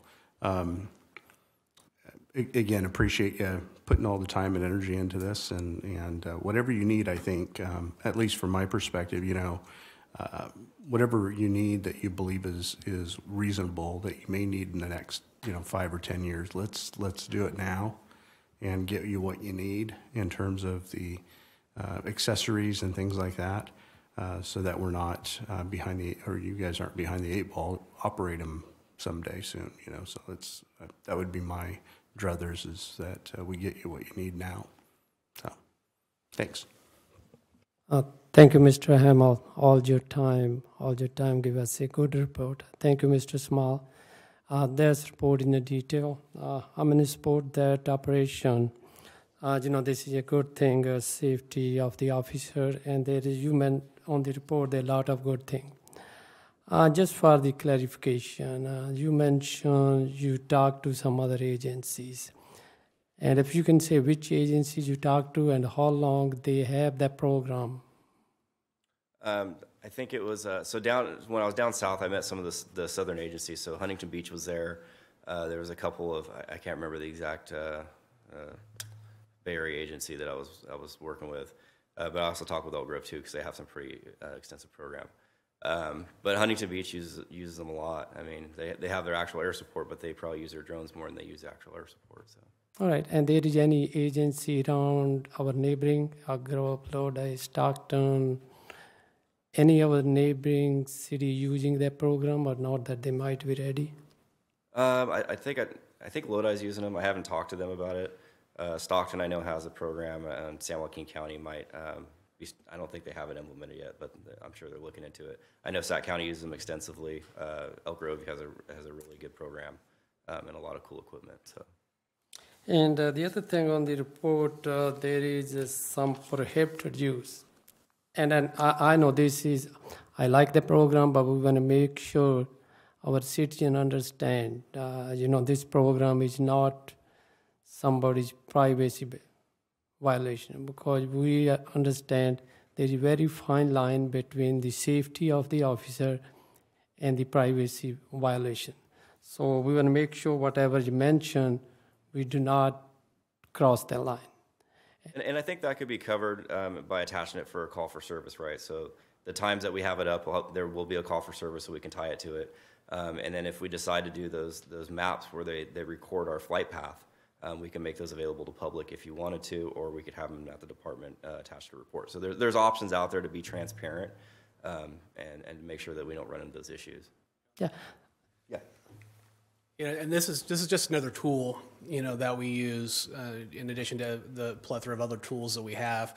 But the rules of engagement still apply regardless of what tool we're using, right? Protections under the Fourth Amendment, unlawful searches and seizures, that all applies to this as it would any other piece of equipment. So all of our policies have to comply with our current search and seizure policies. Anything that has to do with this must comply and fall under existing case law regarding the Fourth Amendment and our existing policies. So no, it will not be used in a violation in that manner, in the same way that we train our officers not to violate the Fourth Amendment, using their vehicles, using their bodies, anything else. So, and that's obviously usually the number one concern in talking to people who have implemented these programs, and that's always the community's concern, right?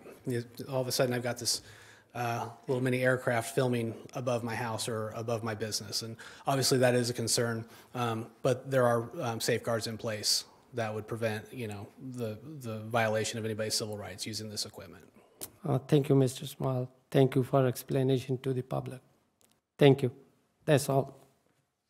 What is, just one last quick question. So what timeline are we looking at here? So if you were given direction tonight, or if we give direction to our city manager to allow you to come back, what kind of, how long are we looking for you to come back with a number that we can approve, or is that part of tonight? And then how long will it take to purchase? So I'm looking for, like, from tonight to deployment, how long are we looking at?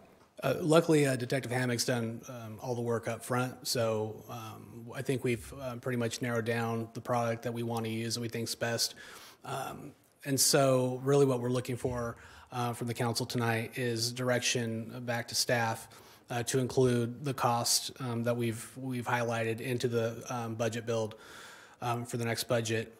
And once that's appropriated, then we can make the purchases right there. I don't know for sure if the companies that we'd be purchasing from have any delays due to supply chain issues or whatnot. So that might impact our ability. But in terms of readiness, we have a policy ready to go. We've identified the product. It would just be getting the product. Detective Hammock can already fly. So really, from receiving the product and adopting the policy, he could start flying day one unless I'm missing some. So then it'd just be getting other pilots trained at that point. So piggyback on what Councilman Lozano said earlier, where he was kind of implying on making sure that, you know, you get what you guys think you need. The number that you're asking for, you think is sufficient to get all the things that you're looking to need. I'm sure there's some other stuff you'd like to have, but I just want to make sure if we give you direction that you have the money that's necessary, or you're not coming to us with like the bottom of the barrel number. You're confident with the number that you're. For the equipment, for the 2 drones, we think that's sufficient for now because we want to build out the program thoughtfully. There's no sense in having equipment that we can't use based on the number of people trained. So I think we're comfortable with the 2 larger drones and the 2 smaller drones initially for equipment. I guess if we were to if the council's suggesting that there might be ways for us to build the program out better right now, my suggestion would be to maybe add additional pilots. Because with the 2 drones, that's enough to deploy and cover us what we think, based on our calls for service, pretty well for a while. But again, if we only have 1 pilot, we just got to hope that critical incident occurs while that pilot's here. So what would that cost be? With the training and then the additional cost for the insurance and the other items listed, I think I scoped out about $4,300 per officer. So an additional, so if we had Detective Hammock, 1 more built into the 30,000, if we were to do another 4 more at 4,000, so $16,000, $17,000 more, and that'd give us 6 pilots and 5 patrol shifts. And so schedules change, but that would give us a better deployment model in terms of better coverage with the drones that we have. So, Mr. Mayor, if I may, council has the option tonight to direct us to bring back a reso at the next meeting with an appropriation in it. So what I'm going to pitch, subject to Lieutenant Small's direction, is that perhaps we bring back a resolution with an appropriation at the next council meeting for $30,000 to get this going so they can order the equipment, because the supply chain, we just don't know. And then as far as building out the program, the PD can include the build out in the 22-24 budget.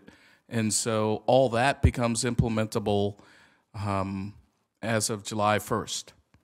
So it's April now, we appropriate, we buy, we order, and it might take 90 days to get it in play. Hopefully not. And then by the time 90 days elapse, they're ready to not only deal with the equipment or use the equipment, but they're also will have funding, hopefully, depending on how the budget goes. But this is Measure R, so it's a little different. So they'll have equipment, and they'll also have funding in the brand new fiscal year to build out the program and get additional pilots. But you get that, you have that time to order the equipment. That's what I'm worried about. How long's that going to take? Yeah. How long does it take to train additional pilots? What's the time frame on that? Honestly, to get certified to fly it, it's a test that you take at the airport. So you could get certified in a day. The class I took was a 40-hour class in 1 week. So it's ideal. But if we had to, we can get a pilot certified to train right away. Okay. I just wanted to make sure that I agree that we were waiting for equipment, but I was thinking in the interim period where you're waiting for equipment, if we had earmarked funding, they could use some of that. If we had earmarked, say, additional funding up front with this initial direction, they could start. They could get additional pilots trained and already have them ready to go when the equipment arrived. What I'm suggesting is I would be comfortable with going more than 30 just to have that there, just to cut through some time. But I'm game with whatever the council wants to do. I have a quick question. Is the training post reimbursable or is it outside of post? I don't know for sure. Most training is not post reimbursable anymore. They've tightened up on that. So I'm assuming probably not. The post reimbursable courses are usually the ones that are required by law. Okay. And I'm with everyone else. If the sooner that we can get it into your hands, I think the better. And I think as soon as you can start the process to include other officers through a formal process that you mentioned, and get them trained, I think the better. So my suggestion would be similar to what the city manager said, but to bring that back maybe next time and with an outline of what that would look like and what you think it would take to get people interviewed and done. I second that. Do we need to vote, or is a consensus good enough? Sounds like we have a consensus. All right, so I will work with the Galt PD, and we will come back with a proposal and have it on the April 19th agenda. Okay. Okay, that work for Do we have everybody? any public comment on this item? I did not ask for that yet. No public comment. Okay. That work for you, Lieutenant Small? Thank you. Okay. All right. Thank you, Officer Hammock. Thank you, Lieutenant. Detective Hammock, excellent job, sir. Excellent. All right. Well, finishing out the night here. Moving on to item M, communication. Do we have any this evening? None this evening. All right. Item N, city clerk's report. None this evening. All right. Thank you. Item O, comments by staff. Mr. Hines. Thank you, Mr. Mayor. I don't have any particular comments, but Community Development Director Craig Hoffman, do you have any comments for the group? And the other directors who are hearing me are on their way in to give their comments. Tonight I'd like to brief you on your favorite subject. On Monday, we did get a letter back from HCD identifying that our proposed changes meet their standards. So I'll be looking to bring that back to the council. I know it's turning into a journey. And I know how much this council is committed to providing a wide range of housing opportunities that meet the needs of our community, as well as those in the region. But we'll be bringing that back to the council to get that adopted and meet our certification needs from the state. And that's it for me. Thank you. Thank you, Craig. Next up, Economic Development Manager Amy Mendez.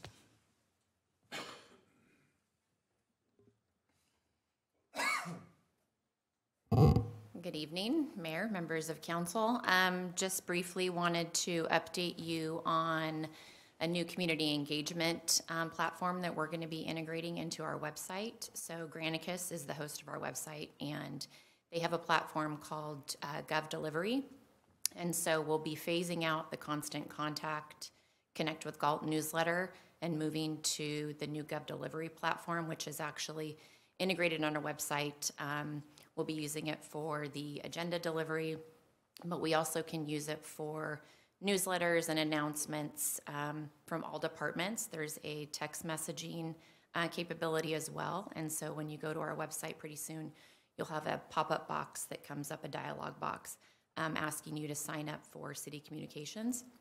So PD will be able to use it, parks. If we have any emergencies, we can text message out with updates to the community. So that'll be within the next few weeks. We'll be transitioning that. And then did want to touch on the business assistance programs. I just briefed Lorenzo, really quick, I did meet with the chamber on the 10th of March to kind of talk about programs that we were looking at modeling this through. We met with Rancho Cordova, we met with the city of Citrus Heights, and we also have talked to Elk Grove, and trying to put a program together that models some of those and getting, as Lorenzo mentioned, some of the best practices to make sure that we don't have any issues with the businesses when we do go. One of the hiccups that we've heard and a lot of roadblocks have to do with the application process and documents that are being required, and so we want to make sure that this is something that we can actually qualify businesses for, and we don't have any of the issues with documentation and making sure that businesses are easily able to apply. So we're working on that right now. We also have the nonprofit program that we're trying to bring together on the same evening. So I believe we have that scheduled in May on the 17th. And so I've communicated with the nonprofits. I've talked to quite a few of them who've been asking about funding and when that's going to be coming forward. We'll be pushing that out. We're going to try to get some feedback from them to make sure that the program that we are putting forth is going to be something that is helpful to them. And we're also looking at, with the business assistance program, trying to incorporate home occupation as well to make sure that we cover that as part of the program. And so in addition to meeting with the different cities, we also have a financial consultant we've been talking to.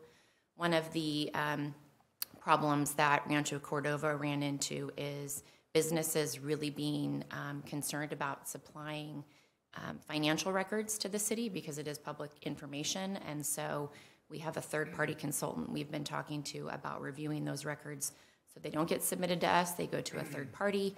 And so we're working through that right now. And hopefully we'll be able to have actually finished the program for the business assistance. I'm working on the nonprofit right now. There's guidelines that have to be put in place, an application. We've got to update the website. There's a lot that goes into it. So it's taken a little bit of time, but I'm hoping to meet with the chamber within the next couple of weeks to go over the program that we've drafted to make sure that it's effective for them and for the businesses that they represent. So if there's any questions, that's all that I have for this evening. Yeah, thank you for all your work on that. And I think our comments by no means didn't want to imply that we didn't think that anything was being done. It's just that we've been getting a lot of pressure from our businesses asking questions over and over. So we're just relaying that on. And so I'm glad to hear that we're getting close. Thank you. No, no problem. Yeah, thank you for being proactive and researching in other cities. It sounds like you found out some really good information to help the businesses. Thank you. Thank you. Next up, Human Resources Director Stephanie Van Stein.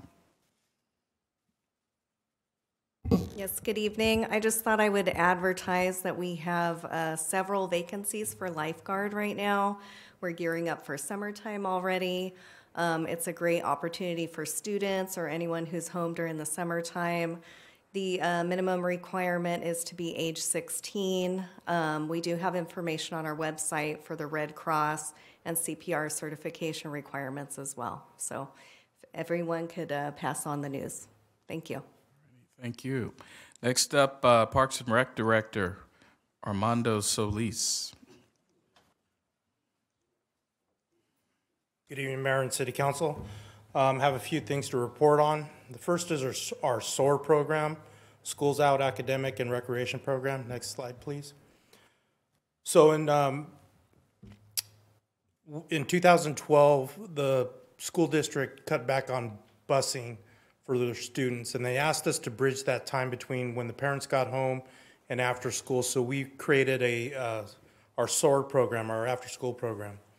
Well, the school district recently got a grant to provide their own after-school programs.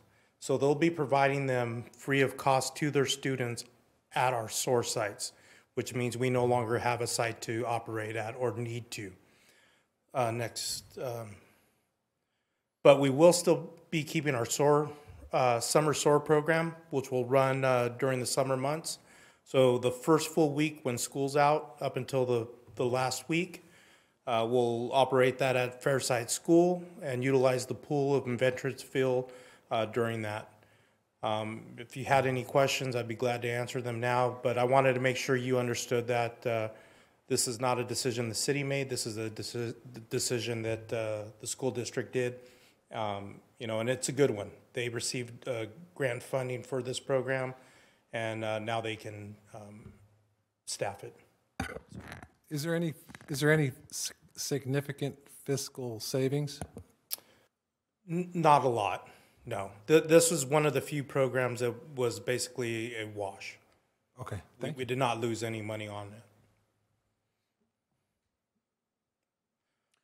I don't have any questions specifically about this. Just wanted to say while you're up there that was very pleased with the market. I didn't get a chance to talk to you after the morning because I know you had a family event, but was very well attended. I think it was an awesome time. Spoke to so many people that day, and even people coming in, you know, to my place of business after and throughout this week since Saturday, or last couple days.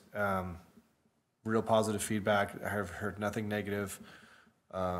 Just a couple of things. Hey, it'd be nice if we had blah, blah, blah, but, you know, just positive feedback. But I just want to say thank you. Of course, I've expressed to your staff already, but to Jackie and Ashley and everybody who's behind the scenes, there's so many people, I'm sure, that were very pleased with how it went. Can you go to the next slide? Sorry. Oh, sorry, I was ahead of you there. Oh, I'm sorry, I asked for questions, but now the next one, sorry. Yeah, well, I was going to talk about the Saturday market. Go ahead, That's all right. sorry. We're just on the same wavelength. There we go. So this last Saturday, we had our first Saturday market. We had a Touch a Truck event along with that. If you can do the next slide, please. Here's a couple of pictures of some of the merchandise that we had and the kids climbing on top of what looks like a dangerous picture of them in the back of a Cal Waste dump truck, but they were monitored. People were there with their stuff and keeping an eye on the kids. So we believe there was well over 1,000 people that attended. We'll get a better count at the next one.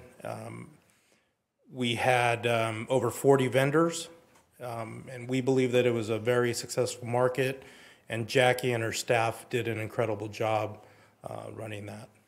And then the next one. We're already planning our next Saturday market, which we will be celebrating Cinco de Mayo. And we'll have live music, the Mexican dancing horses. We'll have some dancers there. It's and a car show. So we hope to bring back the same amount of crowds. And we got positive feedback from our vendors. 2 of our food vendors sold out completely, and several of our vendors sold out of product. So we're really happy with what we're doing, and I think that we can make this successful. So I'd be happy to answer any questions if you guys had any. Thank you. I noticed, I spoke to some of the vendors, citizens, staff, people, someone from the police department, and there was a heavy participation in the morning, early hours. I was there from 12 to 1, 1:30, whatever. Did it continue to taper off? And the reason I ask is I'm wondering if, you know, we pay attention, should it shift even more towards the morning hours as it gets hotter? Because, you know, I certainly don't want to walk out at a 110-degree day and walk in the sun. Yes, towards the 2 to 3 o'clock hour, it was the slowest time. Okay, so it's just something, I mean, don't get me wrong, it was better than I expected, to be honest, which is really good to hear. You know, it's a lot of good feedback and stuff, but there's no reason to try not to improve, you know. Oh no, we're taking notes. We've already had a debrief. There's things we can improve on, and you know, we will be continuing to improve on the event. Okay, great. And then, what's your gut feeling? Because you got the vendors, well, we got a good amount of vendors, don't get me wrong, but we want more. And what's your gut feeling about expanding that? Because as this was brought to the city council, it was brought at a small loss, you know, a negligible loss, which was a reasonable risk. You know, what's the odds of expanding that so that it's a gain? I'll be able to tell you more in May to see what kind of momentum we got from the vendors, because what they'll do is, the best advertisement is those vendors talking to their friends saying, come down to this market, we did really great. Right, I sold out. Yeah, so I will tell you probably in June where I think where we can go with this. Fair, thank you. You're welcome. Yeah, I agree. I think the vendors, any skeptics are going to be like, wow, and I think that it's going to be the buzz that's created, and that'll just, organically feed into more people wanting to participate. I too had a good friend of ours who's a vendor, and I was helping her pack up at the end of the day, and she was saying she sold like $600 for the product. She said she doesn't even do that well at the street fair in Lodi. So definitely went really well. To answer Jay's question, it was like about 10:15, 10:30 really was like really packed, I would say. And then about 1:30 it started to taper as it started to get a little warm. So about noon, dead noon, it was probably, the maximum. So anyways, I've already said everything. There's nothing left to be said except that it's a great job. Hopefully we can continue on and we support, what you've been doing. So thank you. Thank you. Next up, Finance Director Matt Boring. Good evening. I don't have any updates today. I didn't bring a slideshow like Armando. You didn't put on a successful market, so I'm sorry we didn't. Yeah. We don't get to. But you look great tonight. Your suit looks great. Thank you. Your slideshows usually put us to sleep, so we appreciate that. Wow.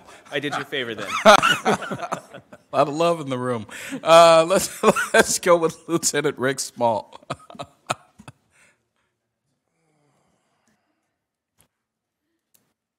Afraid to come up here after that.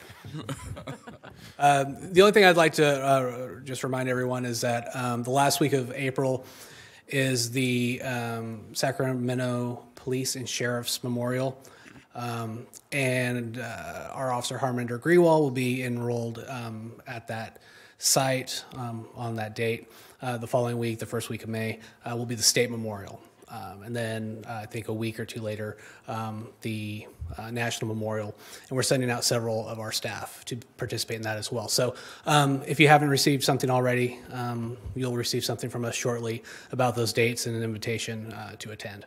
And again, it's an open event, so anybody's who wants to attend, show their respect for the two officers, local officers, who will be enrolled at that time, our officer Harminder Grewal, and then Deputy Adam Gibson from the Sacramento County Sheriff's Department. So everybody's encouraged to attend.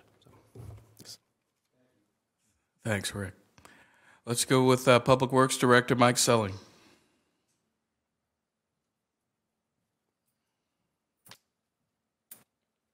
Good evening again, Mayor and Council.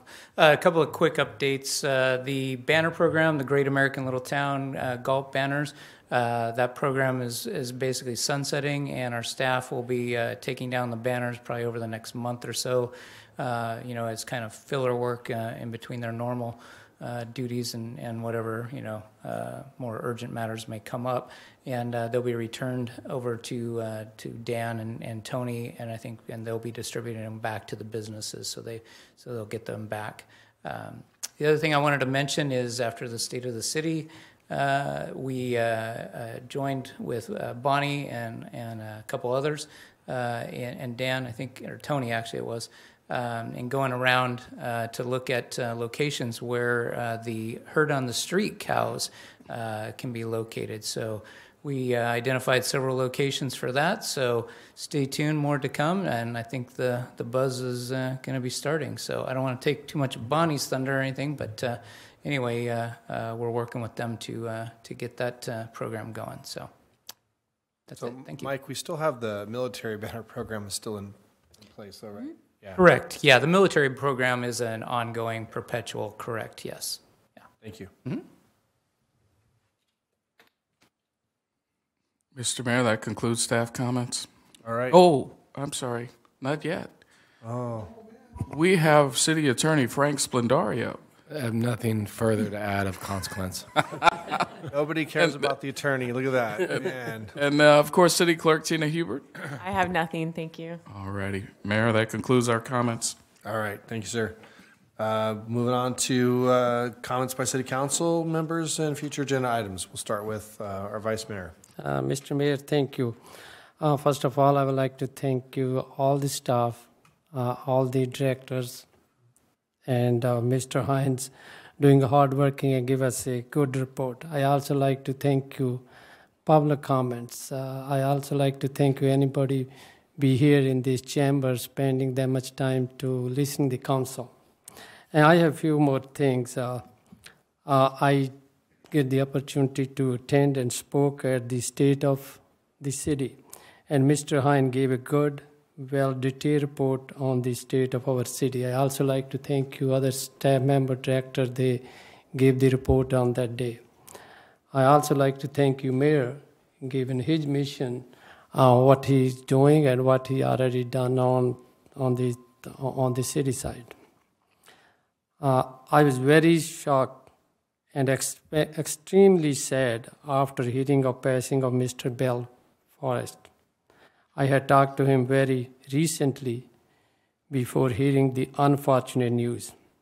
I would have never expected that would be our last conversation.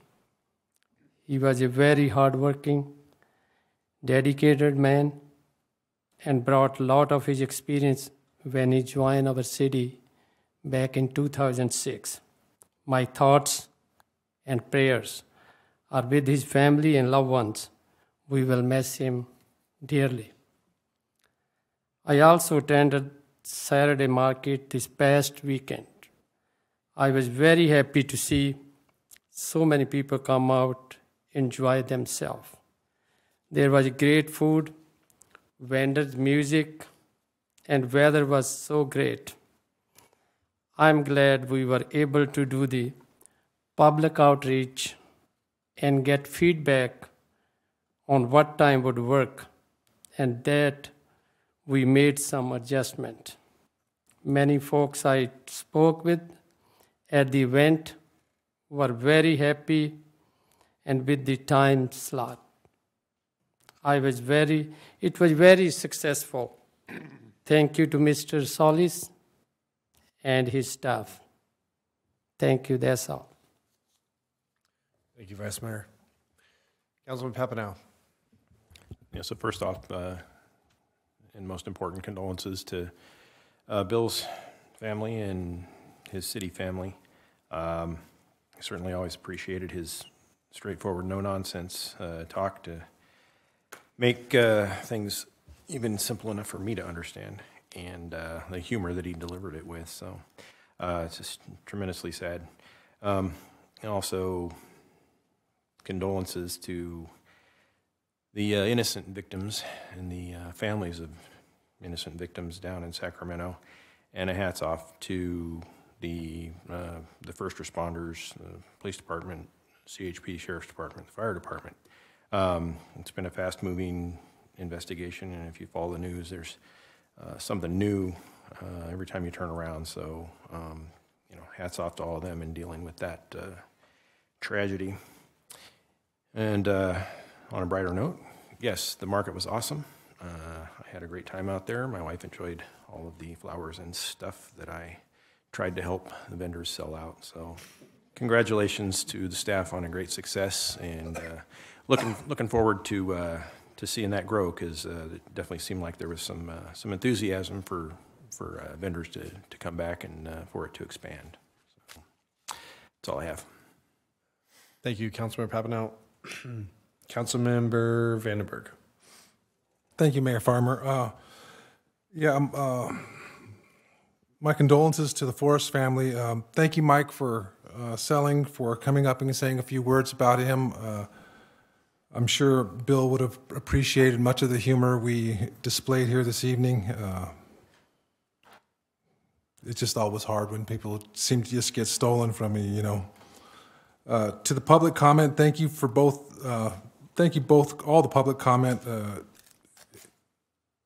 I encourage more people to do it. It's one of the easiest ways to speak to everybody involved all at the same time, and it's often an opportunity missed.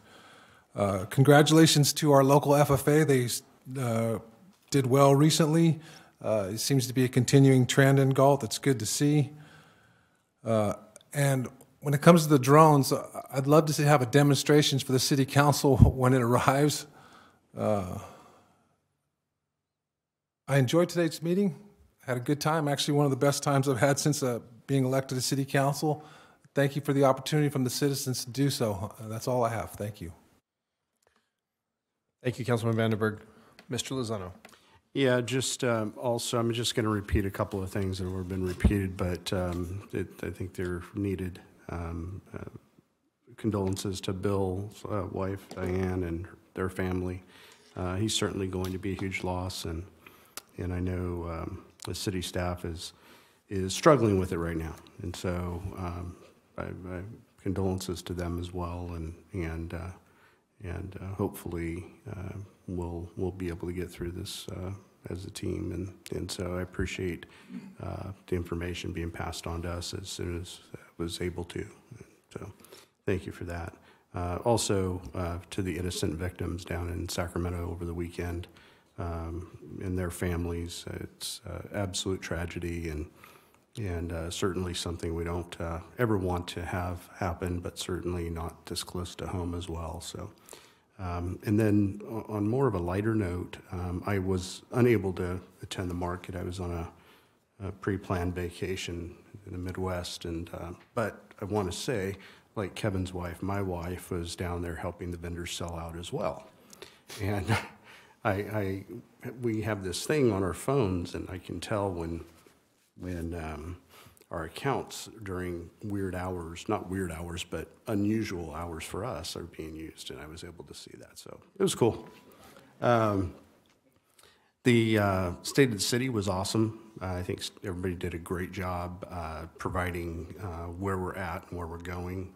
I also had the opportunity to attend the Cosumnes CSD board meeting where they honored one of our public safety committee members, Chris Chamber, for his time as a labor representative, and he's recently resigned from that. So it was kind of neat to see him get recognized by the board and his superiors.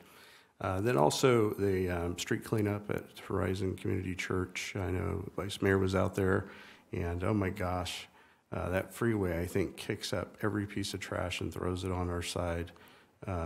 Because it's just, there was quite a bit of trash. I can't remember the amount of trash bags, but 16, yeah. Wow. Yeah, so, but it was good. We had a great turnout, and a lot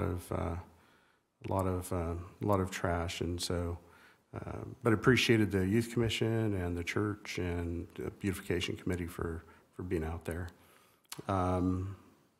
Attended the fire station groundbreaking for the CSD. It's a fire station up in Elk Grove, kind of South Elk Grove, that'll likely be servicing our area should the firefighters that work down here normally get tied up on a call. So Councilmember Papineau and Vice Mayor Sandy were there as well, and it was a great event.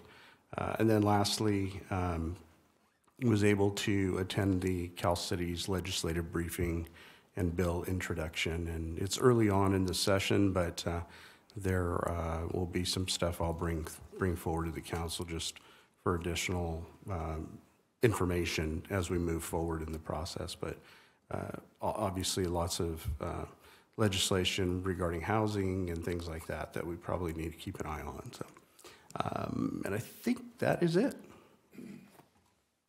All right, thank you, Councilmember Lozano. I too want to just thank people who made public comment.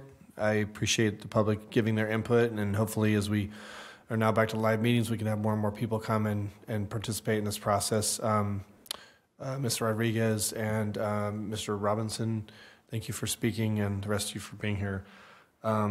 I too want to offer, again, our condolences to Bill's family. I heard Mike say that he had a fabulous sense of humor, and I was like, that was interesting. I wish I would have got to know that sense of humor. He didn't seem like he was that type of guy, but it's like this, you just kind of never judge a book by the cover, and I didn't have much interaction with him outside of the council meetings, so sadly, there won't be an opportunity for that. I was wondering, if I could ask Mr. Hines and maybe this is already something that's planned, but depending on, of course, with the permission of the family, but I would like, if it's okay with them at some point, if we can post something on city social media, some kind of respectful obituary, just talking about who he was and what he did for the city, and if it's okay with them, if you can I'll ask Director Selling to communicate with the family and see if if they think that's appropriate. Yeah, if it's, I just like, the community to know more about him and how long he worked here and all those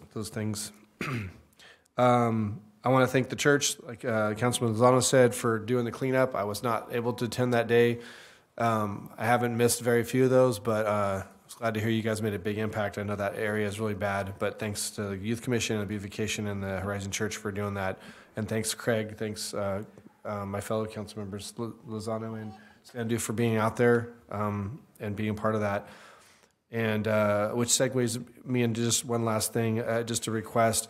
And I probably could have just brought this to you, but since we're talking about it, I was wondering if it'd be possible if we could, especially on council days, but I came in today and there's a lot of garbage and trash around the front walkway into the city hall, and I don't know who's doing it, but there was Councilman Vandenberg and I noticed it, and I just want the perception of our city hall to be the best it can, and I don't know if it would be as easy as just having somebody do a little walkthrough before council meetings, or it'd be nice if we could do it on a daily basis, but every time I come to City Hall, I'm able to find some stuff to pick up and carry in. And anyway, so if maybe it's a small request, but it would be nice to take, show the community how, prideful we are in our city hall. So with that, I will wrap up my conversation. Thank you, everybody, for attending, and we will adjourn at, 8:55. Good night.